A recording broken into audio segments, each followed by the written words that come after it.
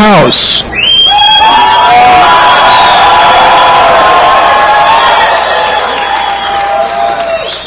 Much better, much better. What? You want a what, sir?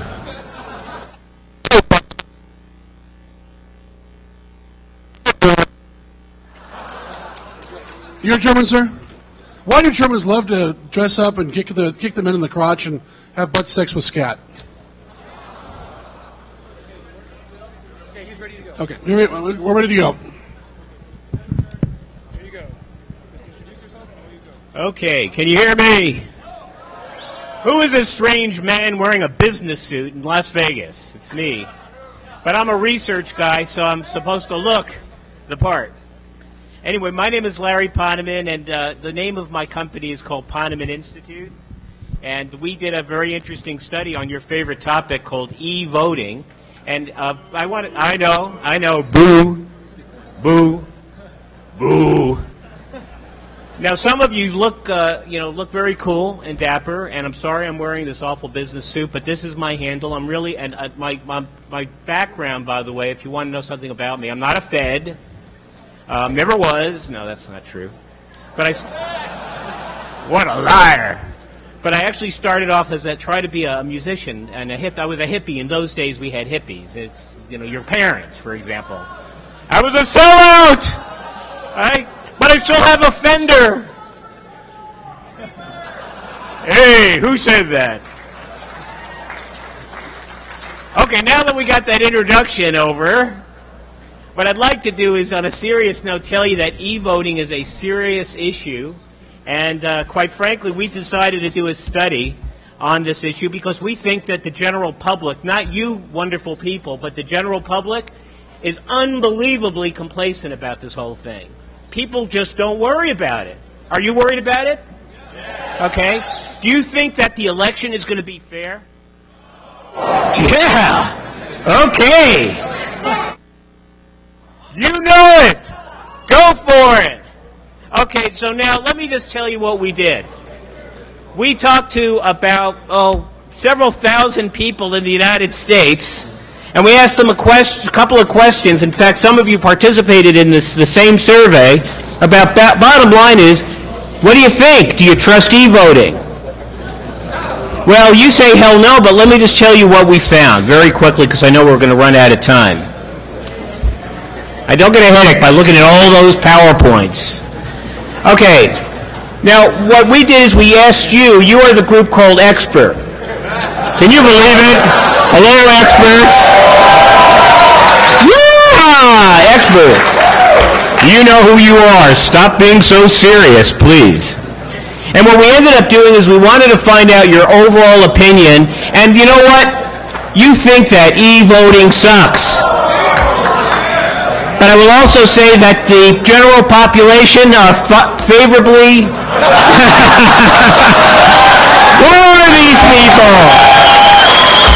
Where are they? What are they drinking, these people? God damn! Here's another weird slide. Okay, so what's your feeling about how much comfort or confidence you have? And guess what? You folks are not confident. Little confidence and significantly no confidence in e-voting. And the general population, again, most of these folks who responded have a high degree of confidence. They're not worried.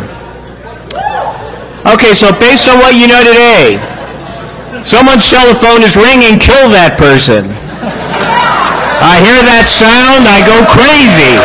Slowly I turn. So how would you compare e-voting to traditional paper ballot machines?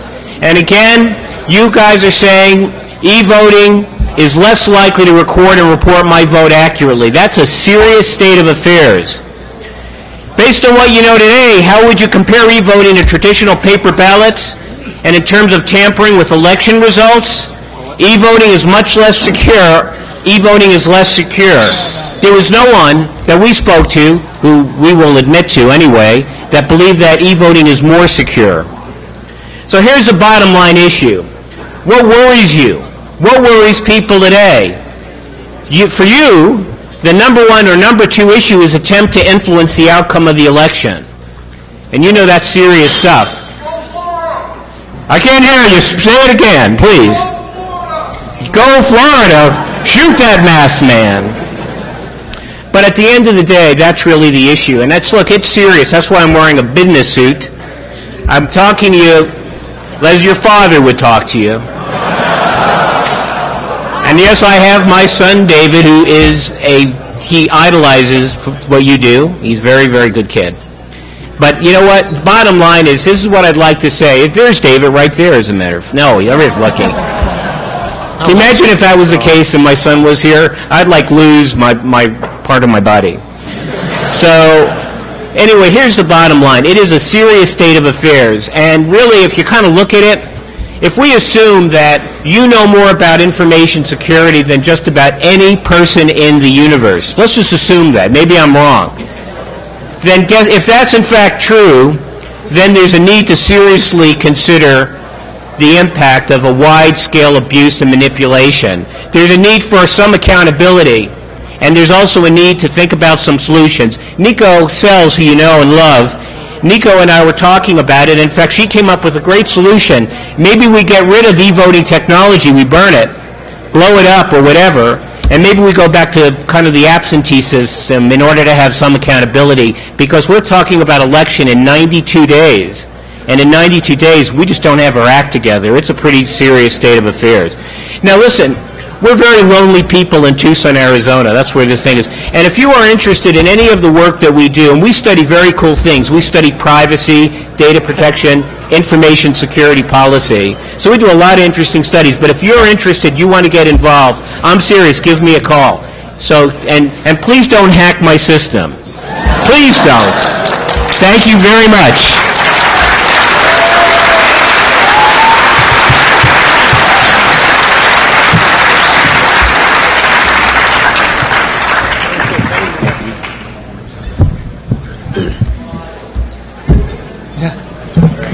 Slides, good.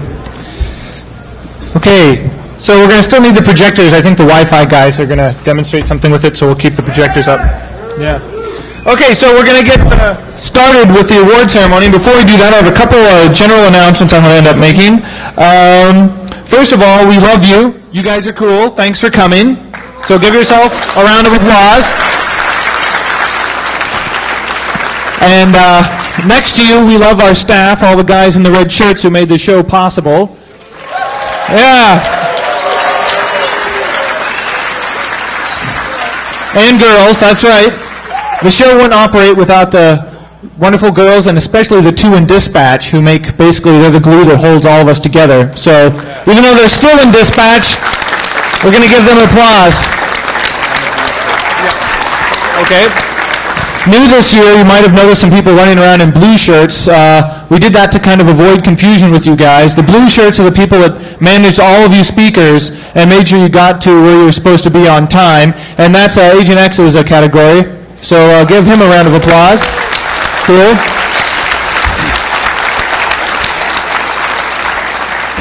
I also want to single out for some special attention the person who really makes things operate here on the ground. I might pay the bills and host the website and do a lot of stuff, but I get pretty busy, and so I count on my right-hand man to make sure that the show actually runs. So you can think of this person as sort of the operations COO, and that person is Zach here. So,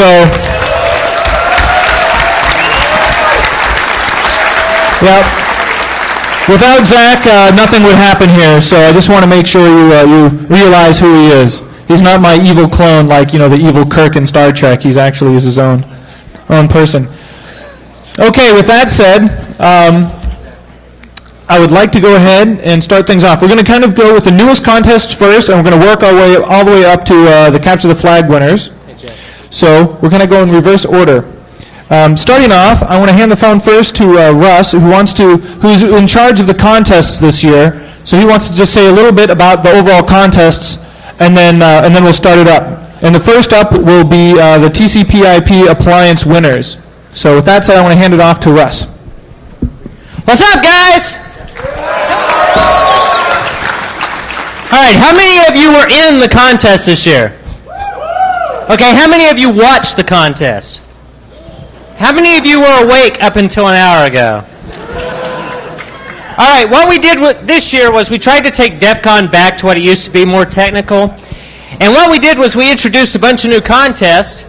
And what we found out was a whole bunch of very afraid people out there to get involved. All right, we had a Robot Wars contest for the first year. Okay, how many of you watched that? All right. Now, was that cool or what? Okay. Now, let's have more than one next year. Come on, you guys are supposed to be smart, you know? Okay, who saw the IP appliance contest? All right. Was that okay? Okay, you know my email address, right, if you have feedback. All right, so basically what I want to say is, for next year, if we're going to keep adding this stuff, we need more involvement. If there's something you guys are interested in, jump in there, get involved. The robots were really cool this year. We need people with good ideas for other contests and to help us out with this, all right? So we're going to go down the list here, and I'm going to hand the mic back to Jeff here. Spot that. Okay. So is Neural in here? Louis, are you here? That would be a no. Okay, Greg. You're the doppelganger. Here's the badge for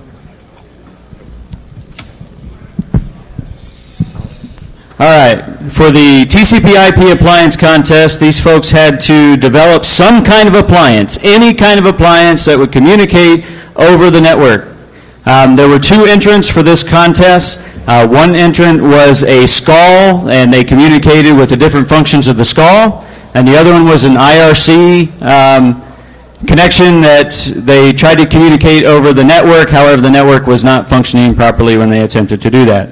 But they put in a great deal of time and effort in getting to the point that they got to, and it was pretty cool, and we encourage more participation next year. There is a prize for second place. That was the IRC team. If you are here, please come forward. IRC team.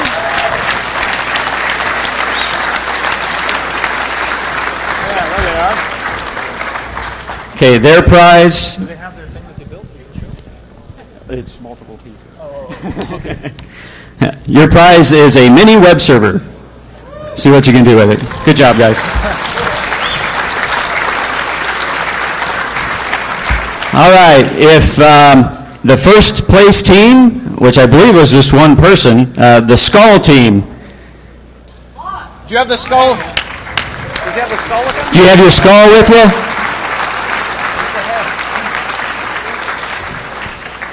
All right, for them, we have actually a cash prize from the University of Advancing Technologies. We also have a T-shirt for them, as well as the coveted Black Winners Contest winner badge. Let's them in the future shows. Let's them in the future shows. Cash prize from UAT was $50 for this one.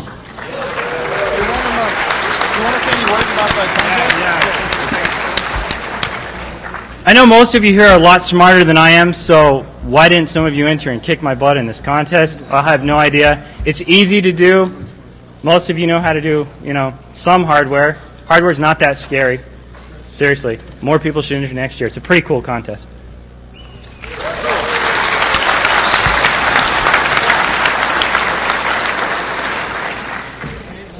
Hey, Greg, we got Ryan behind us, too, for Robot Wars. Next up, we've got the Robot Wars. This is also a first-time competition that we've never done before. Some of you might have seen all those Defcon ping pong balls floating around. Minimum order was 1,000, so we made 1,000 of these things. And it was for the robots to move from one side to the other. We quickly realized there's 3 types of ping pong balls out in the world, so these were competition-grade ping pong balls that should not fit ping pong ball guns, unfortunately. So, with that said, I want to hand off the microphone to Blue Boar, whose brainchild this was. He's going to tell you a little bit about the contest and give away the prizes. Thank you. I think a bunch of people came by and saw the competition we had yesterday. Close contest, but Team Irvine were the winners. Thank you. Are the Irvine guys here? Come on up. Have them bring your robot.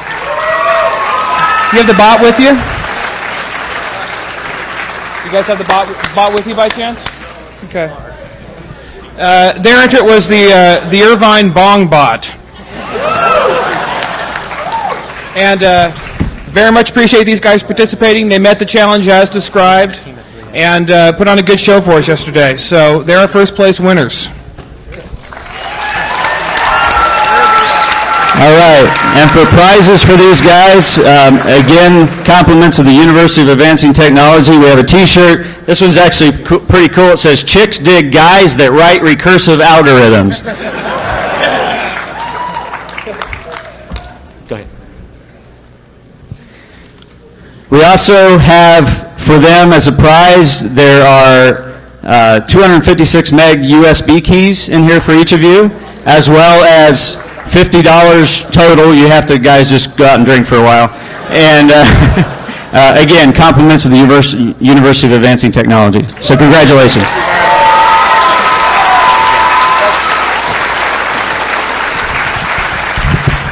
That could have been yours. Okay. Now we're into some of the more established contests. We've got the lock-picking winners. Lock-picking's come a long way in the last couple of years. They've got some cool timers, new locks. They've got a really cool system set up there. Personally responsible with that is going to be Greg. He's going to talk about it a little bit. There's a couple categories. We're going to hear from the winners, kind of their winning technique. And we actually have some of the lockpick contest recorded this year, so we're going to digitize it. We're going to put it online so maybe you can see a little bit of the action. So with that said, here's Greg. All right, first off, I'd like to also recognize Kai Goth, who was heavily involved in getting this organized this year. Stand up. Stand up. Where are you at, Ted? And as well as DC 719, which helped do some of the organization, as well as some of the lockpick boards. So DC 719, stand up. Yeah.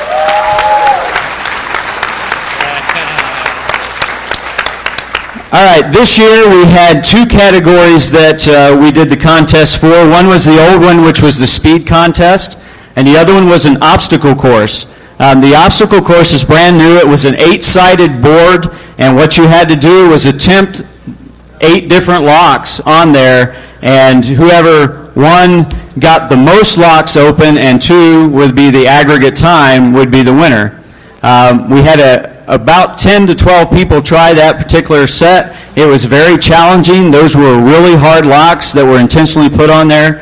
And so we did have some winners with that as well. So I'll start with third place for the obstacle course.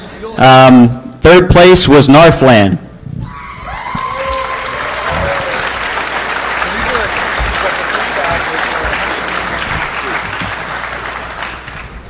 Okay, for third place, we have a T-shirt. How many locks? Yeah. Okay, yeah, for that particular one, Northland got 3 of the 8 possible locks. They were very challenging. Cool, thanks.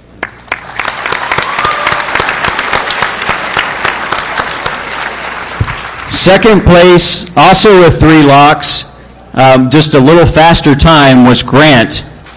Grant, if you're here.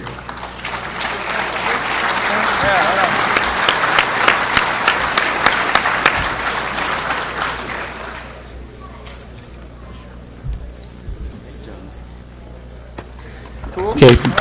The shirts were compliments again of UAT, and we really appreciate our sponsors of the prizes. All right. First place for the obstacle course is actually the returning champion of last year from the speed course, Q-Mark. Yeah. Q-Mark got 7 of the 8 locks. And he was within probably minutes of finishing the 8th lock before he got kicked out of the room last night. So did a really great job, tremendous effort on that. What we have here, we have $50 from the University of Advancing Technology and a USB key. We have $50 from Security Horizon to Fry's. There's those two. We also have more T-shirts than you can shake a stick at, so hang on.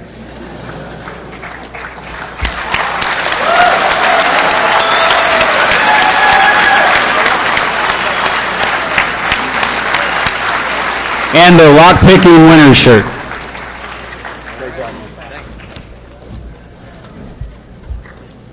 All right, now for the speed contest.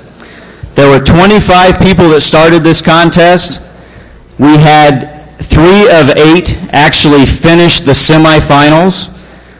We had some very competitive locks on this, and the folks that got to the finals did a tremendous job to get there. In order to make it to the finals of the speed contest, they had to, 1, be able to break into your home. Okay, break into a hand knob lock. The second round was actually a deadbolt lock. The third round was a door, literally a door that they had to do the handle lock, the deadbolt lock, and they had to do a padlock as well. And the finals was that same combination. The padlock was actually a tremendously hard padlock. Some of them got it, some of them didn't, but they all did a great job. So to recognize the top 3, we have a few prizes there as well. Third place on the speed contest, Narflan. Yeah.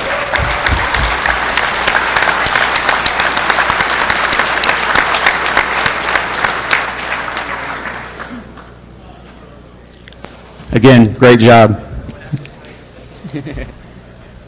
Oh, that's a good point. Sorry.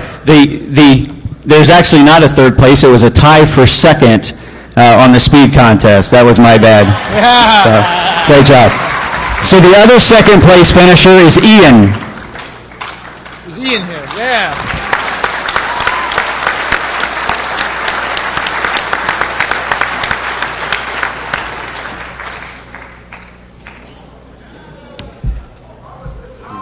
Great job. What was the time? What was the time? There was no time because we made it so hard for them they couldn't finish. That's why they tied. That's why they tied for second. However, I do want to mention that the folks that made it into the finals, there were 8 people out of 24 that had to make or that made it into the finals. In order to make it into even the semifinals, they had to be able to open a lock in 13.5 seconds or less. So, does anybody feel like their house is safe now? Not me. Okay, first place for the speed contest. Actually, a newcomer this year. His name is Lemon Jello. Lemon Jello.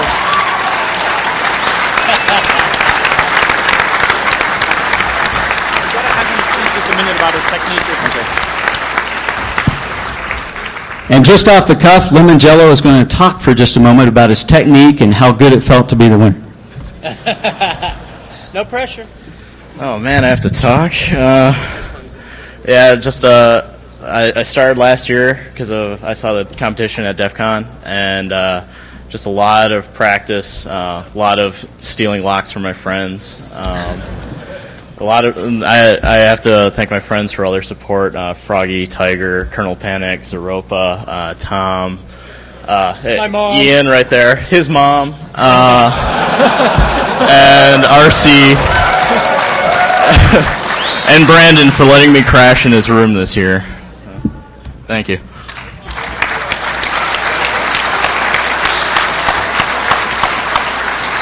Okay.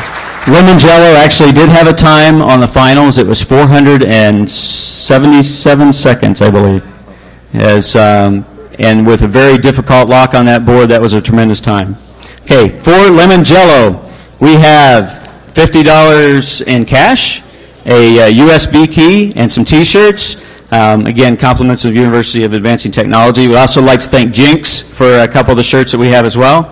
You also get a Fry's $50 gift certificate from Security Horizon. And congratulations, and here is your Lockpicking Champion T-shirt.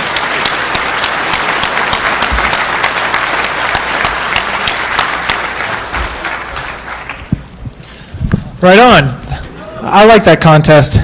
It makes me feel secure at night. For those of you who don't know, the coveted black badge only goes to usually the leader, the winners of any of the contests, and it allows you free entry to Defcon for life. So, yeah, it's worth competing in these things. Get up, step up and compete. Okay, next up is the Wi-Fi contest. It was a tremendous success last year, and it's back again this year with a couple of tweaks for the rules.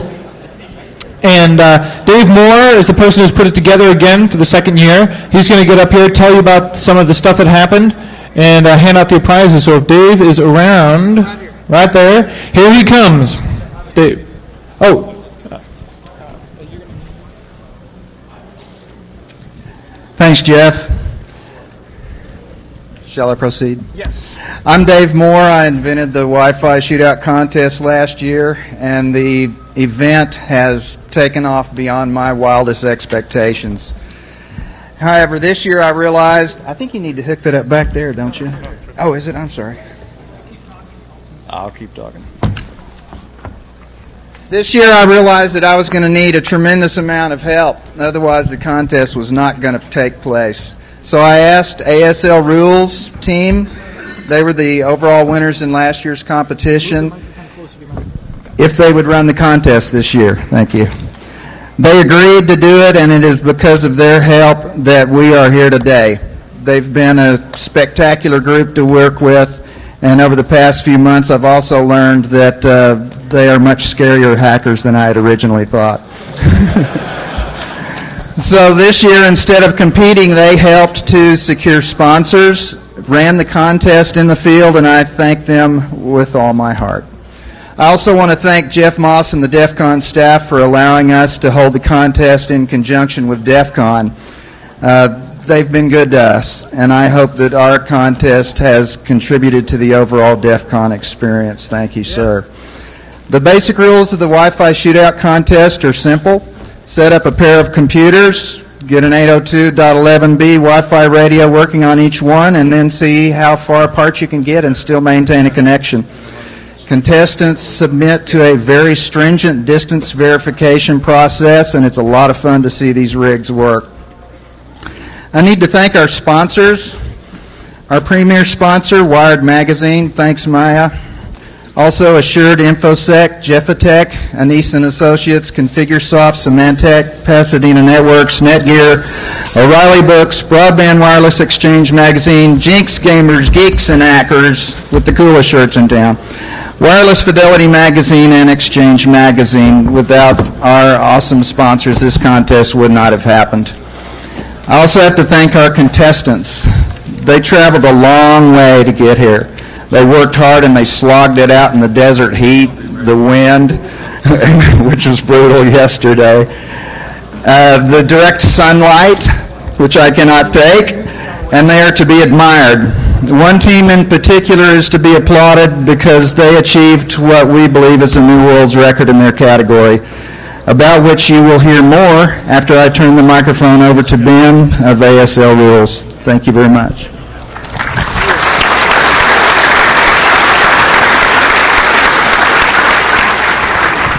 Thanks, Dave. We had 6 teams come out and compete this year, which really blew us away. We had no idea how many people to expect.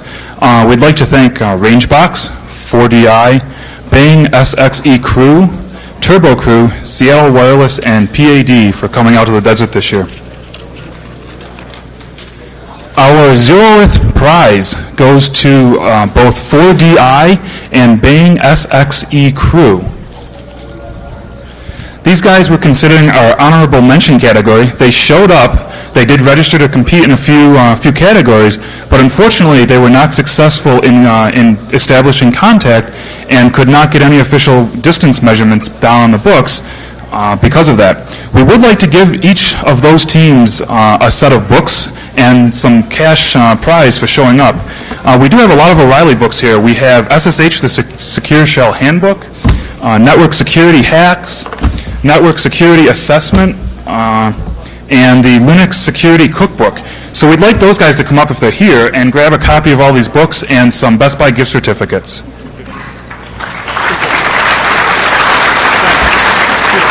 Right here? They don't appear to be here. We've got $250 for each of those teams in Best Buy, gift certificates, and books. I guess hopefully their email addresses are accurate. We'll get them to them later. Just for showing up! Yeah, they didn't even establish a link here. More people, come out next year, please! So that was our Zero-With prize. Here's our first prize we're going to award. Our commercial amplified antenna category. Basically, we had 4 categories. Take commercial antennas on both ends and put an amplifier on them. Establish a link. That's one category. Take commercial antennas, don't amplify them. Establish a link. That was the second category. Take at least one homebrew antenna on at least one end and amplify it. That was the third category. Take at least one homebrew antenna on one end and don't amplify it. That was the fourth category. So here we actually had some people competing, but we can't award a prize because we didn't get any official distance measurements recorded. We're going to now proceed from the shortest distance achieved out to the greatest distance achieved. So the next category we'd like to provide an award for is the most innovative antenna. And that goes to Turbo Crew with 0.82 miles. What you see here is an assortment of cardboard, duct tape, and if you're familiar with the shield or the shiny shields that people put in their windshields of their cars to keep the heat reflected out, that's what this antenna is made of, and that's really cool. They achieved 0.82 miles with it. It was not amplified, but we'd like to give some prizes for that. So we're going to give them a stack of O'Reilly books. We have an additional one in their pile called Hardware Hacking Projects for Geeks. We have some antennas from Pasadena Networks we'd like to give them. We have some Jinx Hackerware. Now, I don't know for sure here, but it's my understanding we're giving them a t-shirt and a pair of ladies' panties, and someone told me they want to see them demonstrated or modeled. We're also giving this team $500 in Best Buy gift certificates, and we're going to give them a copy of Wi-Fi toys in the backyard or down the street. This is war driving. There's a bunch of more words on here. I'm sure you can read them on your own time. Are the ladies who showed up in the desert this year here? Oh, they're coming up.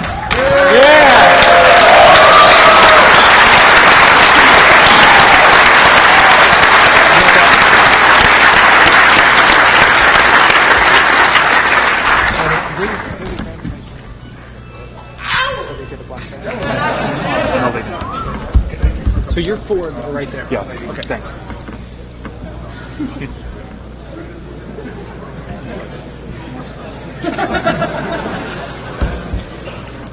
These ones say, want a fork with parentheses, you know, the Unix command. So, we won't hold you to it. But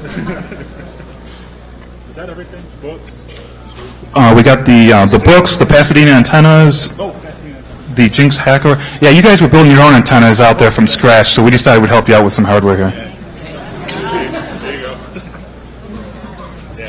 Okay, the next longest distance achieved was the commercial category, commercial antennas with no amplifier. Range Box achieved 14.0 miles. Congratulations to them.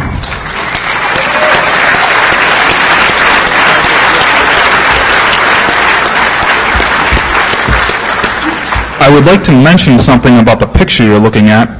This is not near a road. It was 109 degrees. They're about 700 feet in elevation off the road and about 1,000-foot walk from the road.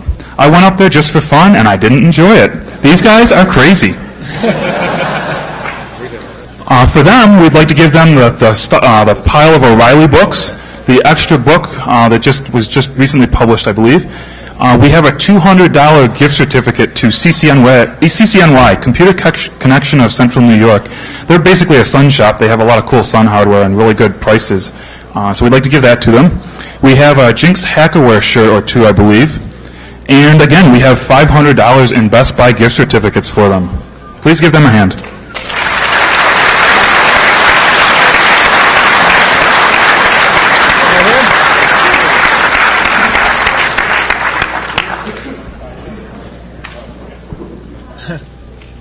Take their pictures, not mine.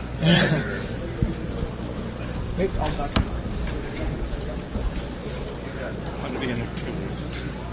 Okay, so here's t-shirts. They also have some. You should ask how much water moss they have. We went down a lot. Yeah. Right on.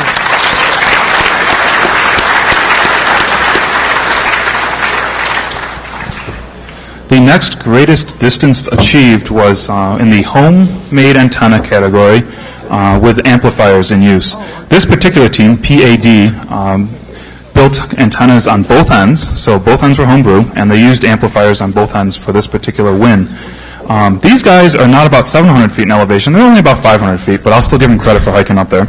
I don't know if you can see much in this picture here, but that's all steel construction, and I'm glad I'm not the one carrying it up in the mountain on 109 degrees. That is homemade. So these guys actually have aiming equipment on this thing, and if you think this is impressive, wait until you see what's on their trailer. These guys drove from Ohio, and they have a trailer with, correct me if I'm wrong, a 9-foot 4-inch diameter dish mounted on the top of this trailer, which they're happy to drive down the road at 55 miles an hour. I wasn't very near them when they were doing that. They also have aiming equipment on that dish, and these guys were really cool. They started out by achieving a 5-mile link to get something on the books. Then they went out to about 14 miles, I believe, and then they went out and toyed around at 30-some-odd miles, and then they decided to get serious. And these guys, I don't know if anybody remembers, but last year was the grand prize went to 35-some-odd miles. These guys started driving down the road, and they looked at Topo USA, which is a software program, and they called out some coordinates, and we said, well, if they're actually going to achieve this, we better head down the road ourselves. So we rented an H2 this year, and it's a good thing we did, because we ended up going down a dirt road for several miles, and it was a lot of fun driving the H2. Anybody should try it. And it ended up, these guys got out in the field very near the end of the competition and achieved successfully in this category 55.1 miles.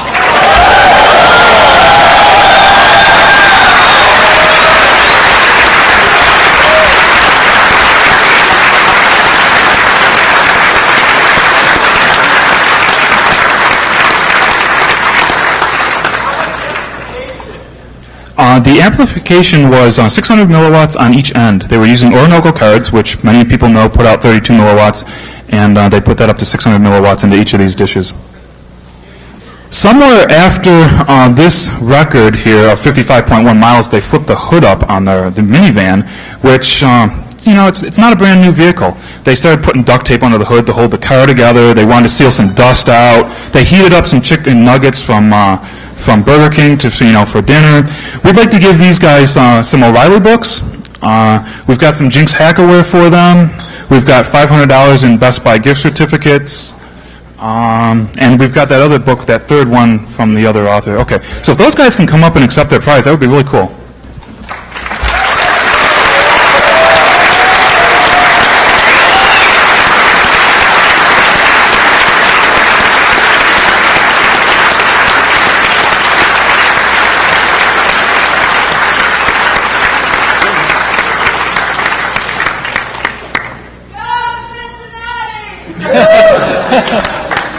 Don't let these guys sit down yet, because after they achieved this distance, somebody had the silly idea, well, hey, we're using amplifiers, let's take the amplifiers out.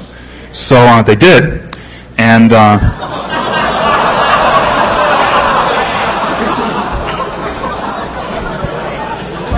it is my distinct pleasure and honor, on behalf of the entire Defcon 12 Wi-Fi Shootout team, to announce to you a brand new world record for the greatest distance achieved for an 802.11b network with no amplification, 55.1 miles.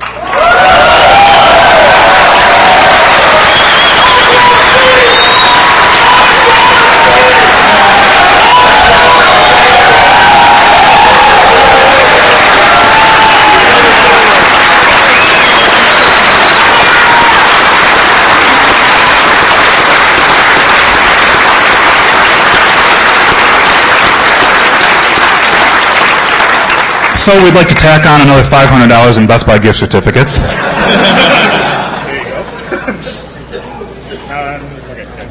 And And what the heck, we'll give them some Netgear hardware we got donated from Netgear. Yeah, access point, PCI card. Yeah, we got an access point and I think 4 PCI cards there. And according to the contest rules, we have to give out a prize for the greatest distance achieved in the entire contest. So why not? 55.1 miles, no amplification. Give them another $500, please.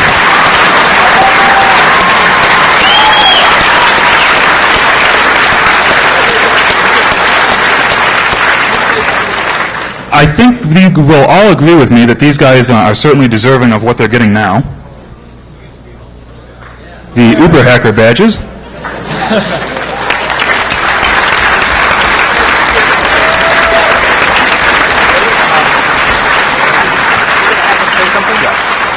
me also announce, I don't know if they're bands here. The guy that drove them all over the place. There's a badge here for you as well. Outside. Okay, well, I'll give you both of them.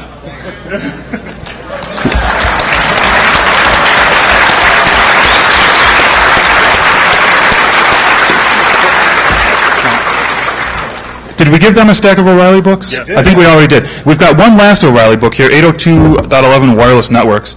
And if you can all stand to listen to them, we'd like to ask them to come up here and just talk for 1 minute or two about the drive across the country, maybe about how much money they put into this, and a little bit about if they had any fun or not. I don't know. I'm not sure. Thank you very much for your attention. I'm going to turn it over to these guys and let them wrap up for the Wi-Fi Shootout 2004. Thank you very much.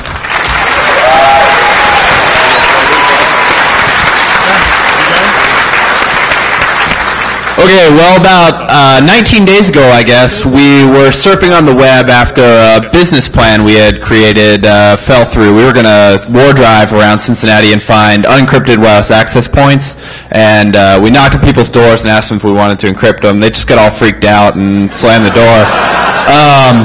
So we were searching for other things to do with the equipment we had just purchased and built. We had some Cantana Yagis and stuff. And Andy here came across the Wi-Fi Shootout webpage, and he's like, "Hey Ben, in a couple days we're gonna go to Las Vegas." And I was like, "Yeah, right." And he showed me, and we're like, "Well, maybe we could do this." So I called Justin here, and he was on the cell phone with his girlfriend. I said, "Hey, dude, we're going to Las Vegas in like 19 days." And he's like, "Yeah, right." And I was like, "No, I'm not kidding." And he's like, "I'm talking to my girlfriend. I'll talk to you later." And I was like, "Call me back." And he doesn't call me back. So we started working on this, mostly Andy and I. We had collected some 9.5-foot satellite dishes from around Cincinnati over the past couple of years. We were planning on putting them up on towers behind our houses and sharing our broadband internet connections.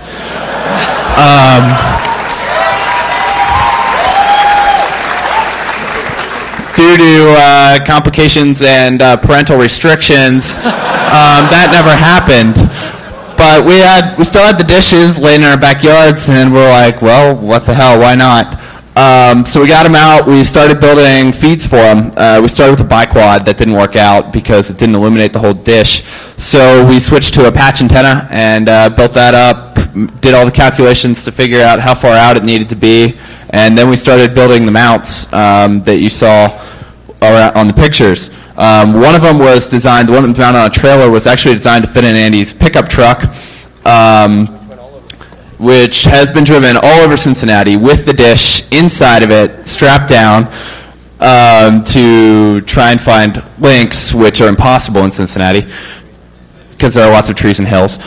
But we had a good time with that, and so after that we about 2 or 3 days before we decided to leave, we were going to leave, we went out and did our first test. And we got 2.5 miles, and the link was better than we had with our laptops sitting right next to each other in our bedrooms. So Andy's dad, who thought we were crazy and is an RF engineer, looked at our data and said, "Oh my God, they might have a chance at this. They might actually have to go to Las Vegas." So we worked on it some more. We got everything working. We borrowed some amplifiers from a company called RF Links in Cincinnati, Ohio, who were very generous and gave us a 30-day loan on the amplifiers at 600 milliwatts. We almost got 8-watt ones. Not that we would have needed them, but they were a very generous company, and if you guys are looking for amplifiers for 802.11b or G equipment, I would highly recommend them. And so we got those. We did an 9-mile link in Cincinnati. Worked great. And so we went home, had a meeting with our parents where they tried to talk us out of it. And the next day we were packing. And so we had too many people to fit in the truck, so we decided to take the van and tow the trailer behind.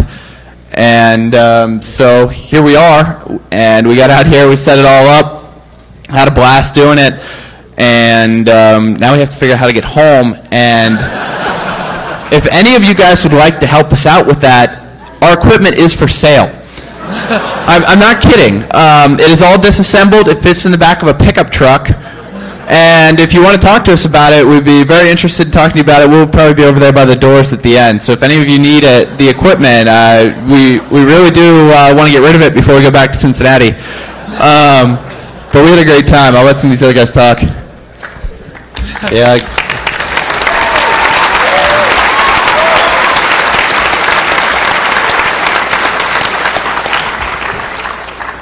It was kind of a crazy idea, but it worked out in the end. And we put a lot of hard work in, especially working around our other jobs. But we put the time in, and due to experience we'd had in the past a little bit with already collecting the dishes, unfortunately we had to go and get some linear actuators that had broken before and fix those up and get everything mounted. But the whole process was a lot of fun, and I'd just like to thank everybody who helped us out, especially RF Links for the amplifiers.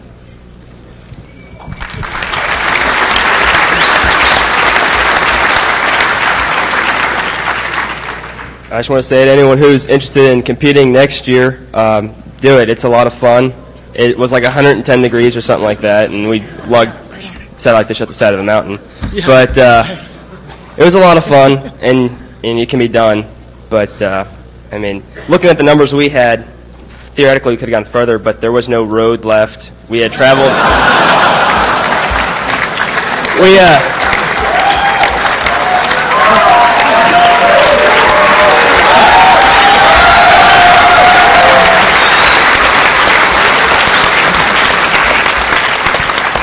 So we might be building some bigger dishes and trying to go further, but we'll see what happens in the future. And like I said, if anyone is interested in doing it, it's a lot of fun. Come on out. Thanks.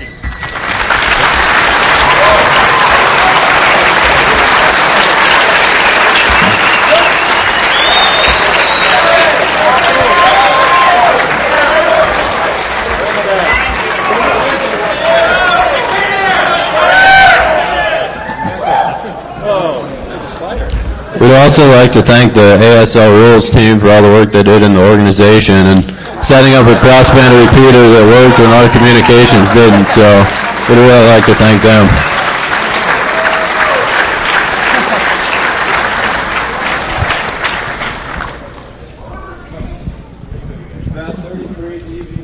About 33 dB.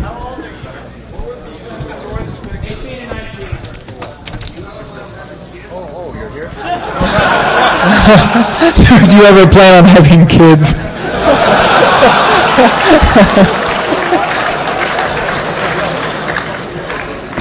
Okay, well, not nearly as impressive as that. I have a quick impromptu award to give. It's not really a contest, but it sort of became a contest. If I could get Paul Proctor to stand up here for a second, you know what's coming. Come on, Paul. Stand up. Get your ass up here. So Paul's having dinner with this guy, Nick Farr. If you're out there, Nick, you're going to be put on the spot in a second. And they're having a burger at the old In-N-Out Burger. And for those of you who live in a location that doesn't have an In-N-Out Burger, you can realize how important it is for us to get to an In-N-Out Burger while we're in Vegas. So Nick Farr pulls up, and Paul Proctor pulls up, orders a burger. Nick Farr says, "Hey, that sounds good," and orders a 10-patty burger. And eats it. And And he looks up at Paul and says, I could probably do 20.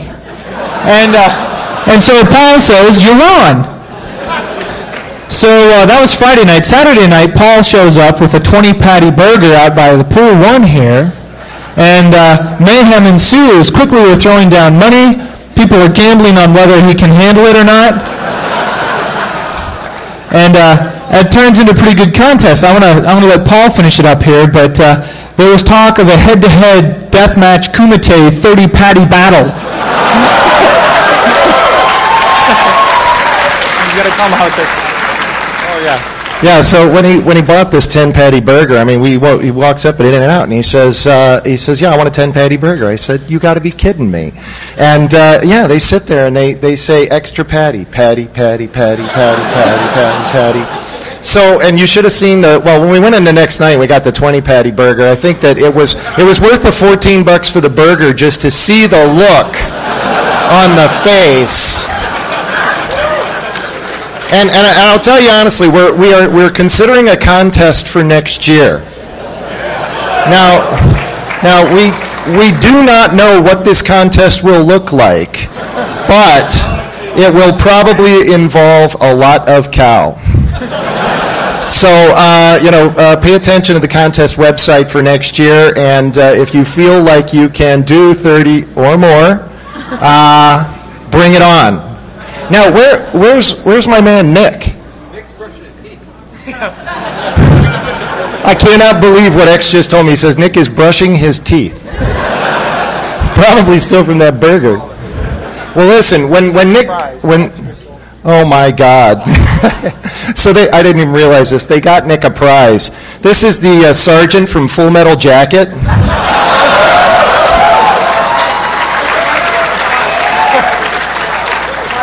All right. All right, here we go. Is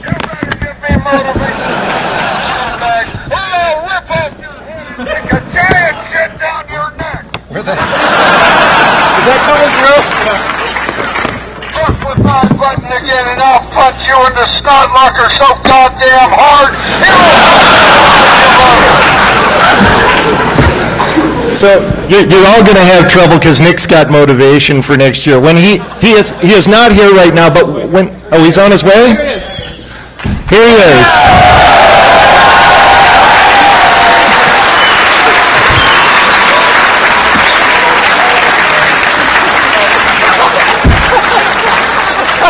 Nick doesn't even know why he's on stage yet. So this is kind of a surprise. Nobody told us they were going to do this. So anyway, this is Nick. He's the man. We're considering a contest for next year. You have set the mark. And for that, we have bought you some motivation for next year. This is the sergeant from Full Metal Jacket. When you came in, he was entertaining the audience. So you'll have little things to listen to like this. I am Gunnery Sergeant R. Lee Ermey. I am your senior drill instructor and your darkest nightmare. Okay, let's get some words from Nick. All right. Yeah. What do you have to say for yourself? Did the 30-patty kumite happen? Huh? The 30-patty kumite. Didn't happen. We bailed because we're going to put a contest together. Oh. How many for next year? How many for 30? How many thinks you can do 30?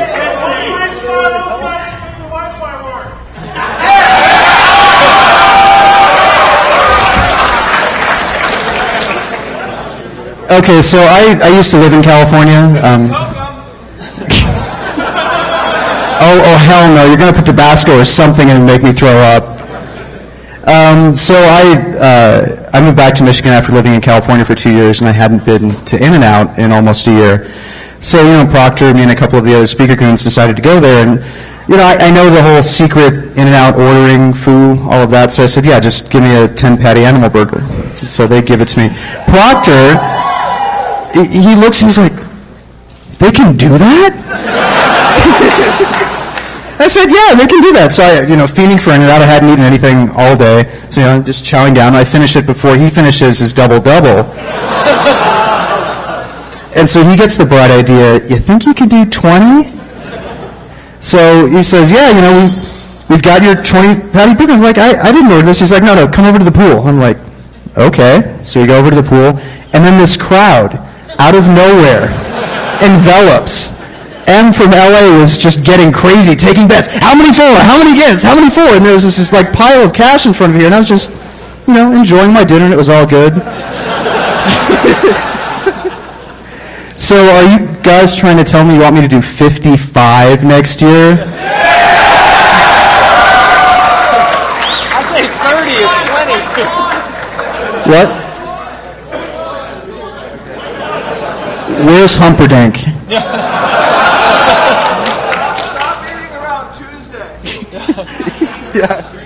I want to point out, just before he ate the 20-patty burger, we were sitting over at In-N-Out with the actual burger and some other people with us.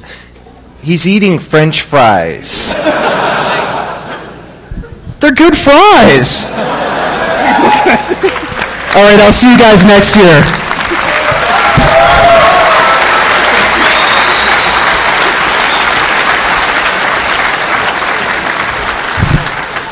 Okay, now we're into the liquid category, Coffee Wars.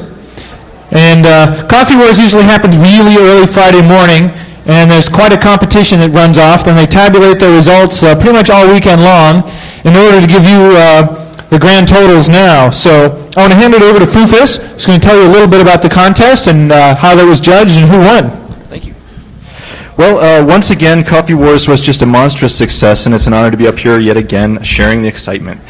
Before we present our grand prize, I'd like to touch on a couple of highlights. This year, we did not have to turn anyone away, which was great. Last year, we had some capacity planning troubles, and way more people brought coffee than we were ready to handle. And then this year, as always, the Alexis Park staff came through for us. We needed a big garbage can with a liner in it, and they were right there on the spot, and once again, were great. And we didn't confuse them this time. Usually, they're a little leery that people are setting up coffee pots, but it was all taken care of. And again, once again, as always, the Defcon staff were great. Thanks to Dark Tangent, Black Beetle, Russ, and Pyro. It was the smoothest running show that we've had. We got started a little late, but everything was as it should have been. We also need to recognize the staff, who are the heart of Coffee Wars, Alice and Mad Hat, who kept things running smoothly when the rest of us got confused. Shirley, once again, as always, was the core organizer, the keeper of the equipment, the master brewer, and also the coordinator of shirt acquisition. As a side note, the proceeds from Coffee Wars shirt sales were all donated to EFF.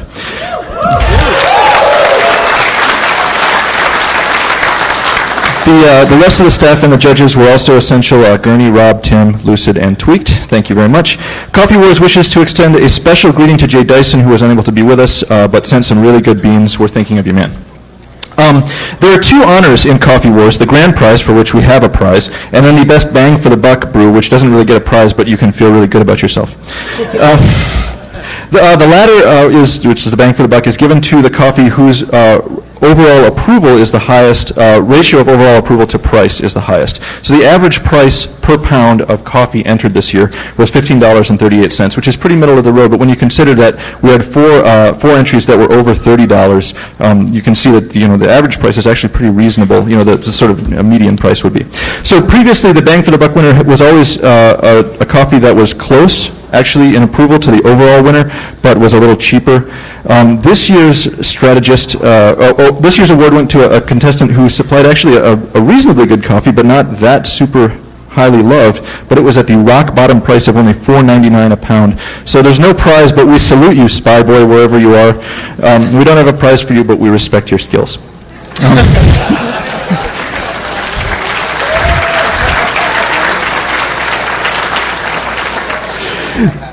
This year's winner is an expensive coffee, but not the most expensive. Entries from Jay Dyson and God-1 and Decula all surpassed it in price. But the winning coffee was the winner by a wide margin, a full 16% ahead of the second place entry, which was from Jay. So both of those coffees, Jay's and the winner, were from the same plantation, and our winner had found a way to acquire the pea berry instead of the regular bean, and also had FedExed it to himself from Jamaica for maximum freshness. So damn, that was some fine coffee. So our prize this year is the same as last year, courtesy of Van Hall, one of our judges. Thank you very much, sir. In terms of sort of street or market value, but we also have an additional honor that it makes it all the more precious. It's a shirt. Can you hold this up, Mad Hat? That says the Coffee Wars champion and commemorates that. So, oh yes, and the back says Jamaican Blue Mountain for the 5th year, but who's counting? Our winner, is no stranger to Coffee Wars Triumph, and instead of this one-of-a-kind shirt is is going to let the world know of your victory, sir. And at $29 with an overall approval score of precisely 8.0, the winner is Jamaican Blue Mountain Wallingford Estates from Peaberry from Hook. Hook, are you here?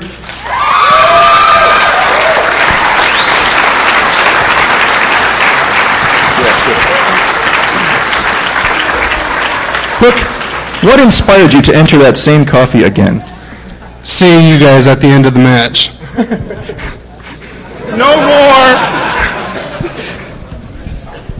Thanks a lot. Enjoy. Congratulations. Props going out to 916, baby.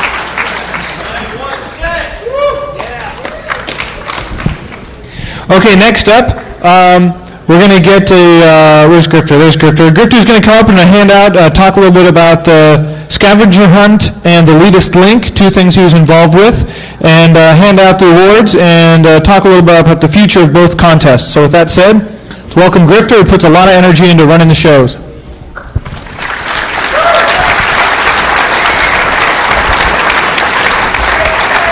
Thanks. I'll start off with the elitist link. This was the first year for the elitist link. We had a couple of technical difficulties that kept us from showing its full potential, but on the second night I think we had a really great time. We had a good turnout and more people kept showing up as the night went on. We had 2 different hosts. The host for Friday night was Sleestack, if you're here. I guess he's not here. And the host for the second night was Disobedient. Are you here? Anyone? No? I guess not. Anyway, so we went through a phenomenal amount of questions. The questions were generally technical, but we threw in a lot of things like Simpsons trivia and stuff like that for people who just wanted to get up on stage and have some free beers on Jeff. We had a really great time, and we understand that a lot of you have expressed that you like team-structured games rather than individuals, while the other half of you like being up there as an individual and competing against your friends. So next year we're thinking about doing a team game one night and then an individual game the next night.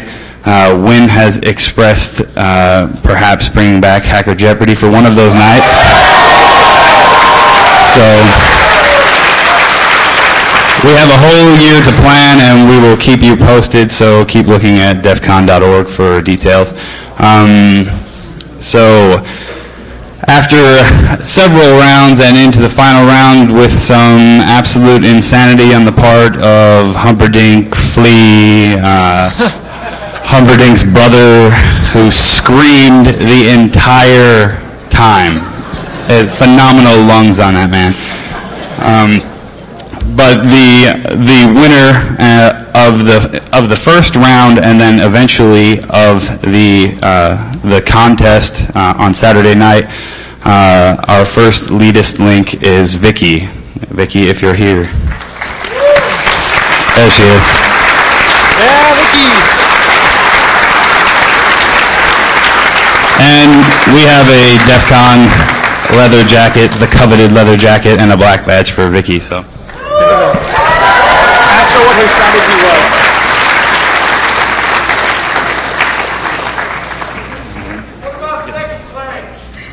Then we need you to talk just a little bit about your strategy. Okay. Well, thanks everybody. After losing Hacker Jeopardy so many times, it feels really good to finally have the black jacket. Now I can get closer to being cool like Kevin Mitnick, just a little bit closer.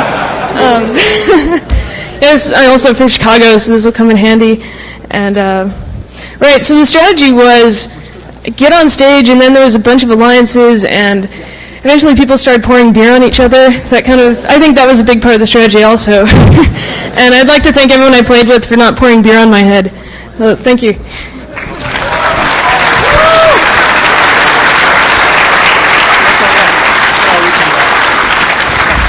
I'm going to steal a couple of seconds before I talk about the scavenger hunt, just to mention real quick, it's not a contest, but DC 801 and rootcompromise.org is the group from Utah, and we wrote all the questions for the Elitist link, and then we also do the Defcon movie channel. I hope you guys enjoyed the Defcon movie channel this year. We'll be back again next year, and we will be putting up a suggestion script on defcontv.org for anything you'd like to see changed, things added, and what's that? Yeah, and you can submit filler content and things like that. My email address is pretty easy, grifter@defcon.org. So if you have something, send it to me, or send it to grifter801@gmail if it's a gigantic file. Now, on to the scavenger hunt. Due to doing so many things, gooning, speaking, yada, yada, yada, I was away from the scavenger hunt table quite a bit this year and didn't get to see the insanity that ensued as much as I would have liked to, but one of the 801 crew will come up here and let you know all about it. So without further ado, here is A.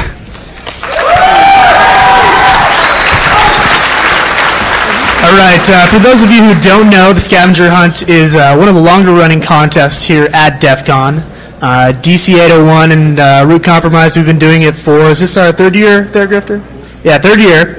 And I think we had a great time this year. I think that I actually have more fun than the entrants every year, so really makes the con for me. A couple example items. My favorite was the drunken, what was that? No, the lingerie was enjoyable, that's for sure, a lingerie show. But the Drunken Whore's Keg Tap, it was stolen last year, so it was an impromptu item. And so this year we made it, you need to bring it to us. So one team actually did talk them out of it. We also had such things as coin buckets from different hotels, tinfoil swimsuits, finding out the zip code of Mount Kisco, New York, mashed potatoes and gravity, you decide the rest. It's one of my favorites for 100 points. And then one that actually drew a little bit of flack from the crew, understandably, make a huge straw and drink a full can of Mountain Dew from the roof of Parthenon by Pool 1. Can must be on the ground by the pool. Two teams, as far as I know, completed this. About 30 feet worth of tubing from one team, and then it was at least 30 some odd straws, electrical taped together. For the other. It was quite the sight, and it took probably 10 plus minutes and a couple of people on each team to get it done. So we have video. We're going to try and get it up here as soon as we can. It'll be on scavengerhunt.org. And yeah, so go ahead with the awarding of the prizes. We have prizes donated by, I think, every vendor. These guys are always great to us every year. They hook us up, or rather they hook the winners up. So third place with 2,056 points is Hot Broccoli. And if you guys would stand and wave, and yeah, we'll actually, the only all-female team, so, and they kicked major ass. So if you guys want to grab your prize box afterwards, just grab me. We had, I think, 7 that really competed. We had a couple more that put in, a couple hours and then gave up, but we had quite a bit. It was a race down to the end, and I'll get into that here in a minute. Second place team, local boys and girls from right here in Vegas, DC 702 with 3,065 points. I believe they're over here. Go ahead and stand up, guys, wave. So, much love to the local guys. So, and then in first place, we left on an item semi-purposefully that didn't have a limit on it. It was tabs off of soda cans, 1 point each. And this is actually for a charity, the Ronald McDonald House. And so we thought, it'd be a good item to do. And the Corps of Social Engineers brought in approximately 7,000 plus tabs off of cans. My bad. 8,500 some odd. I'm sure that they will tell you the exact number if you want. They almost won without them, I must say. They played a very good game. It's the winning teams, or the people from the first, the second, and the third place teams from last year all got together and came and kicked some ass. So, where did you guys get them? Yep, okay, so DC 702, get your prizes afterwards. We got a box full of cool swag. And then DC 702, 5 team members, come on up. We've got a special prize for you. The Corps of Social Engineers, a.k.a. Exodus.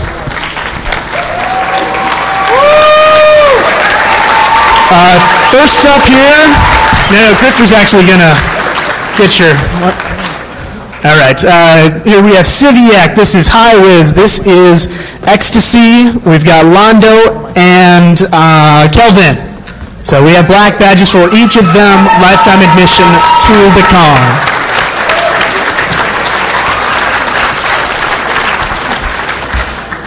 And if one of you wants to be the spokesperson, then come on up and let us know how it worked. So once again, thanks for a great con. Thanks for DT for letting us do this and raise hell every year. All of our sponsors. So scavengerhunt.org will have the final scores, the breakdown, and some media here in a couple weeks. So, Civiac. Thanks, guys. Is it just me, or does that table have the finest hair in all of Defcon? Between A and Grifter, these guys are hot. It's been 5 years. It's been a long time. I enjoy it. It's one of the only reasons I keep coming back, that and the free booze. I'd like to thank Spackle, Blossom, High Wizard, the entire team, all the Defcon staff, every last one of the goons. Katie did, Denarius, Stitch, God -1, Pez, who am I missing? Octopus, Cryonic. Why don't you have them go around? It's been 5 years. Pinguino for starting this entire addiction. I'm out. I've done it 5 years. It's been a good run. Guys, come compete. I'm hoping to help out next year. See what we can do. Put together an even better hunt. Guys, thanks.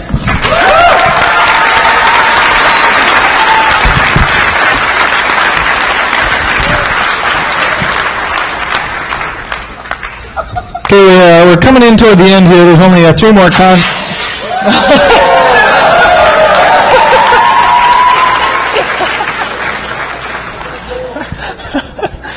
There's only a couple contests left. Here's one that's near and dear to our hearts. It's the War Drive contest. Roma here, who's drawn a lot of attention to this issue, he's done some big worldwide war drives, helped organize and run this year's War Drive contest, so I want to pass it off to him. He's going to tell you a little bit about how the contest has changed over the years and who the winners are. So here you go, Roma. Thank you very much. Basically, what we have done in the past is just have everybody drive around Las Vegas and try and find as many access points as they can in a real short period of time. We kind of decided to change things up this year, and rather than do that, we were going to let people drive as much as they wanted to. And some people really, really drove a lot. I think the person that won ended up driving about 60 hours this time. We also decided that because most people were not going to be willing to invest their entire con experience into driving around Las Vegas, we put in some mini games, and I'll talk about each of those a little bit as we get to them. First of all, I want to get a couple of people to come up here and be recognized. Renderman, One Master, Renderman, yes. Renderman, Pantera, One Master, and One Master's partner, whoever he was. All right, one of the games that we had this year for the mini games was called Tag, which was basically, oh, you know what? I totally spaced on something. I forgot to thank the contest staff who really kicked ass this year. They were working nonstop, and they're all standing and sitting right over here. Aaron, Thorne, Medic, who is out here, Dara, who was our running man, we'll talk about, and me. Oh, and Converge, Jesus, Converge. For those of you who didn't know, Converge basically spent his entire DEF CON trying to score these the drives because size of the files that people were dumping were so huge. So thanks, man. I'll buy you a beer or something. Now, back to the tag game. These 4 guys were on 2 separate teams for the tag game. Tag was sponsored by Fabcore, and they gave us some outstanding prizes. What they needed to do was find an access point that I had located somewhere in the Alexis Park that was transmitting on low power, and then there was a Windows 2000 box sitting behind it that they basically needed to own well enough to be able to drop a text file on the desktop. I really thought that by giving them 3 hours they would have enough time, especially when they found the access point itself within about 7 minutes, and then proceeded to spend the next 3.5 hours beating against the box and not being able to get into it. But wait, there's more. We were sniffing all their traffic, which will be available on the website.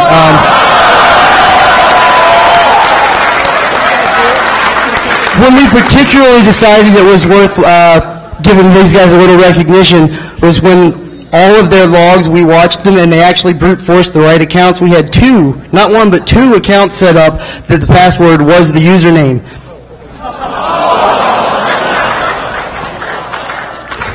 Homeland Security should be very afraid.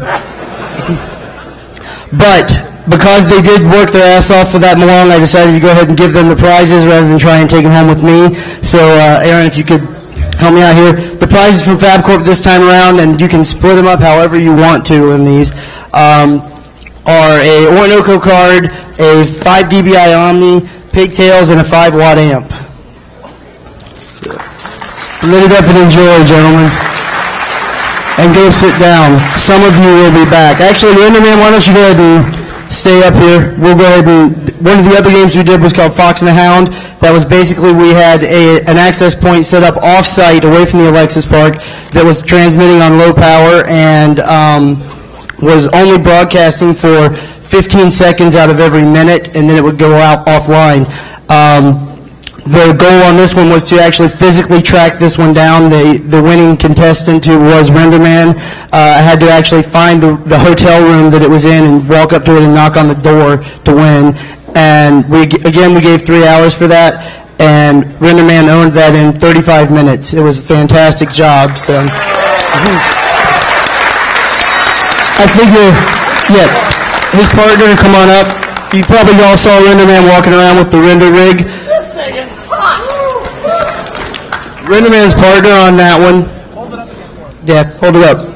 Renderman's partner on this one was Deviant, and you guys really did a great job. I figured after a little humiliation for Renderman, I deserve to go ahead and recognize the work he did that was good. Do you have anything that you want to say? Well, originally Panthera was going to be my partner on this, but we had a polka-related accident at the German beer house, so he was really unable to walk. So Deviant here stepped up. This rig was sort of a last minute idea. It worked really great. I will be posting designs and everything. The hotel staff at the Amerisuites, thank you for not throwing things at me or like getting security guards on my ass walking through the hotel with this thing. And thanks to Thorn. I just want to know why you didn't have any cold beer for us in the room when we came knocking on the door. So. Sorry. That's it, I guess. Let me give you some prizes. This contest was sponsored by both NetStumbler and Michigan Wireless, and we have for you guys 2 24 dBi Voggies and 1 5 dBi Omni. So enjoy.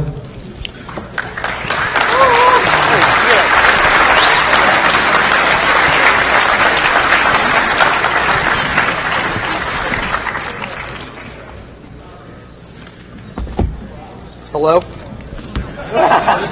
No, I'm a little busy right now. Say hello. No. I'll call you back later.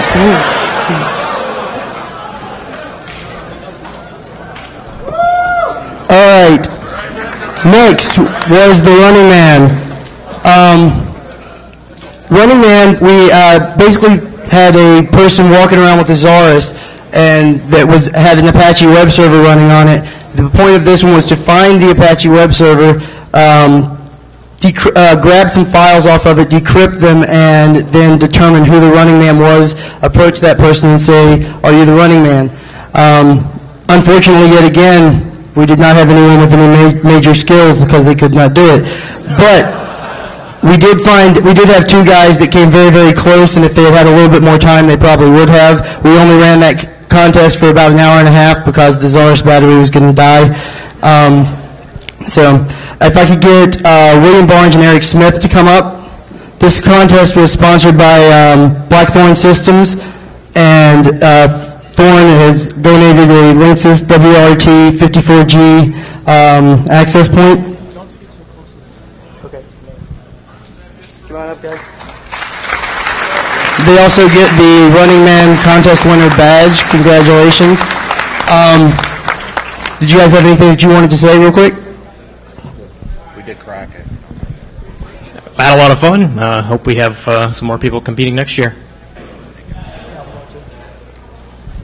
I think one of the biggest problems that people had with the Running Man was actually that we did not use a man for the Running Man. We used a girl. If she would stand up there, she was our Running Man. Thank you. Thanks a lot, guys. Good job. Now, the last thing we had was the main drive. The main drive winner this year really put a lot of time into it, and he has also been publicly humiliated once today, so I'm going to call him back up here.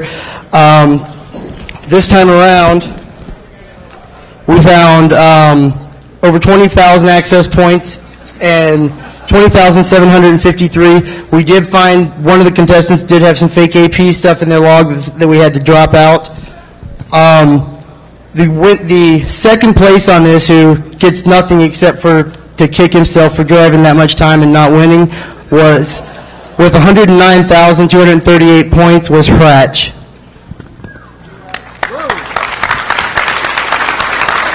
Which basically means that the only other person that's actually insane enough to drive around Vegas that long and win was with 128,876 points, one master. Come back up.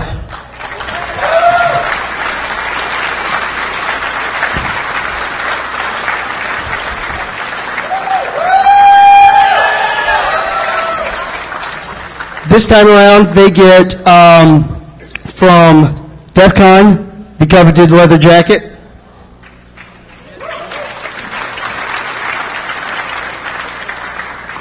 The coveted black badge.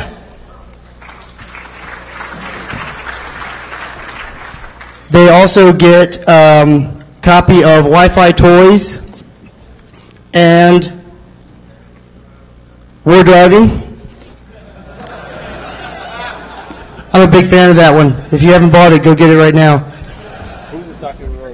Yeah, actually, we all signed it for you too, so you're in good shape there. And the main prize that this time around was donated by FabCorp as well.